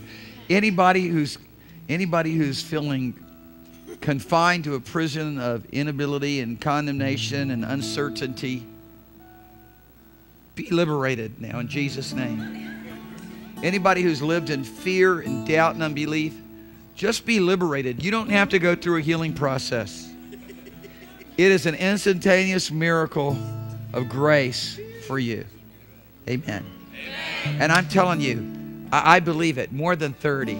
I just believe every one of you. A unique and special event. And that's one in a generation. Hallelujah. And everybody in the place. Kasataya labo sataya. Amen. Because that's what Father's ordained. Hallelujah. Well, amen. Well, we love all of you. Praise the name of Jesus. Father, let the rain of heaven fall. Let your glory flow from me. Let your anointing break every yoke. Let our shadow heal people tomorrow. Let our words bring life and deliverance. Father, we pray that every person move in the boldness of faith. In Jesus' name. Amen. Well, hug everybody. Tell them that you love them. Bless them.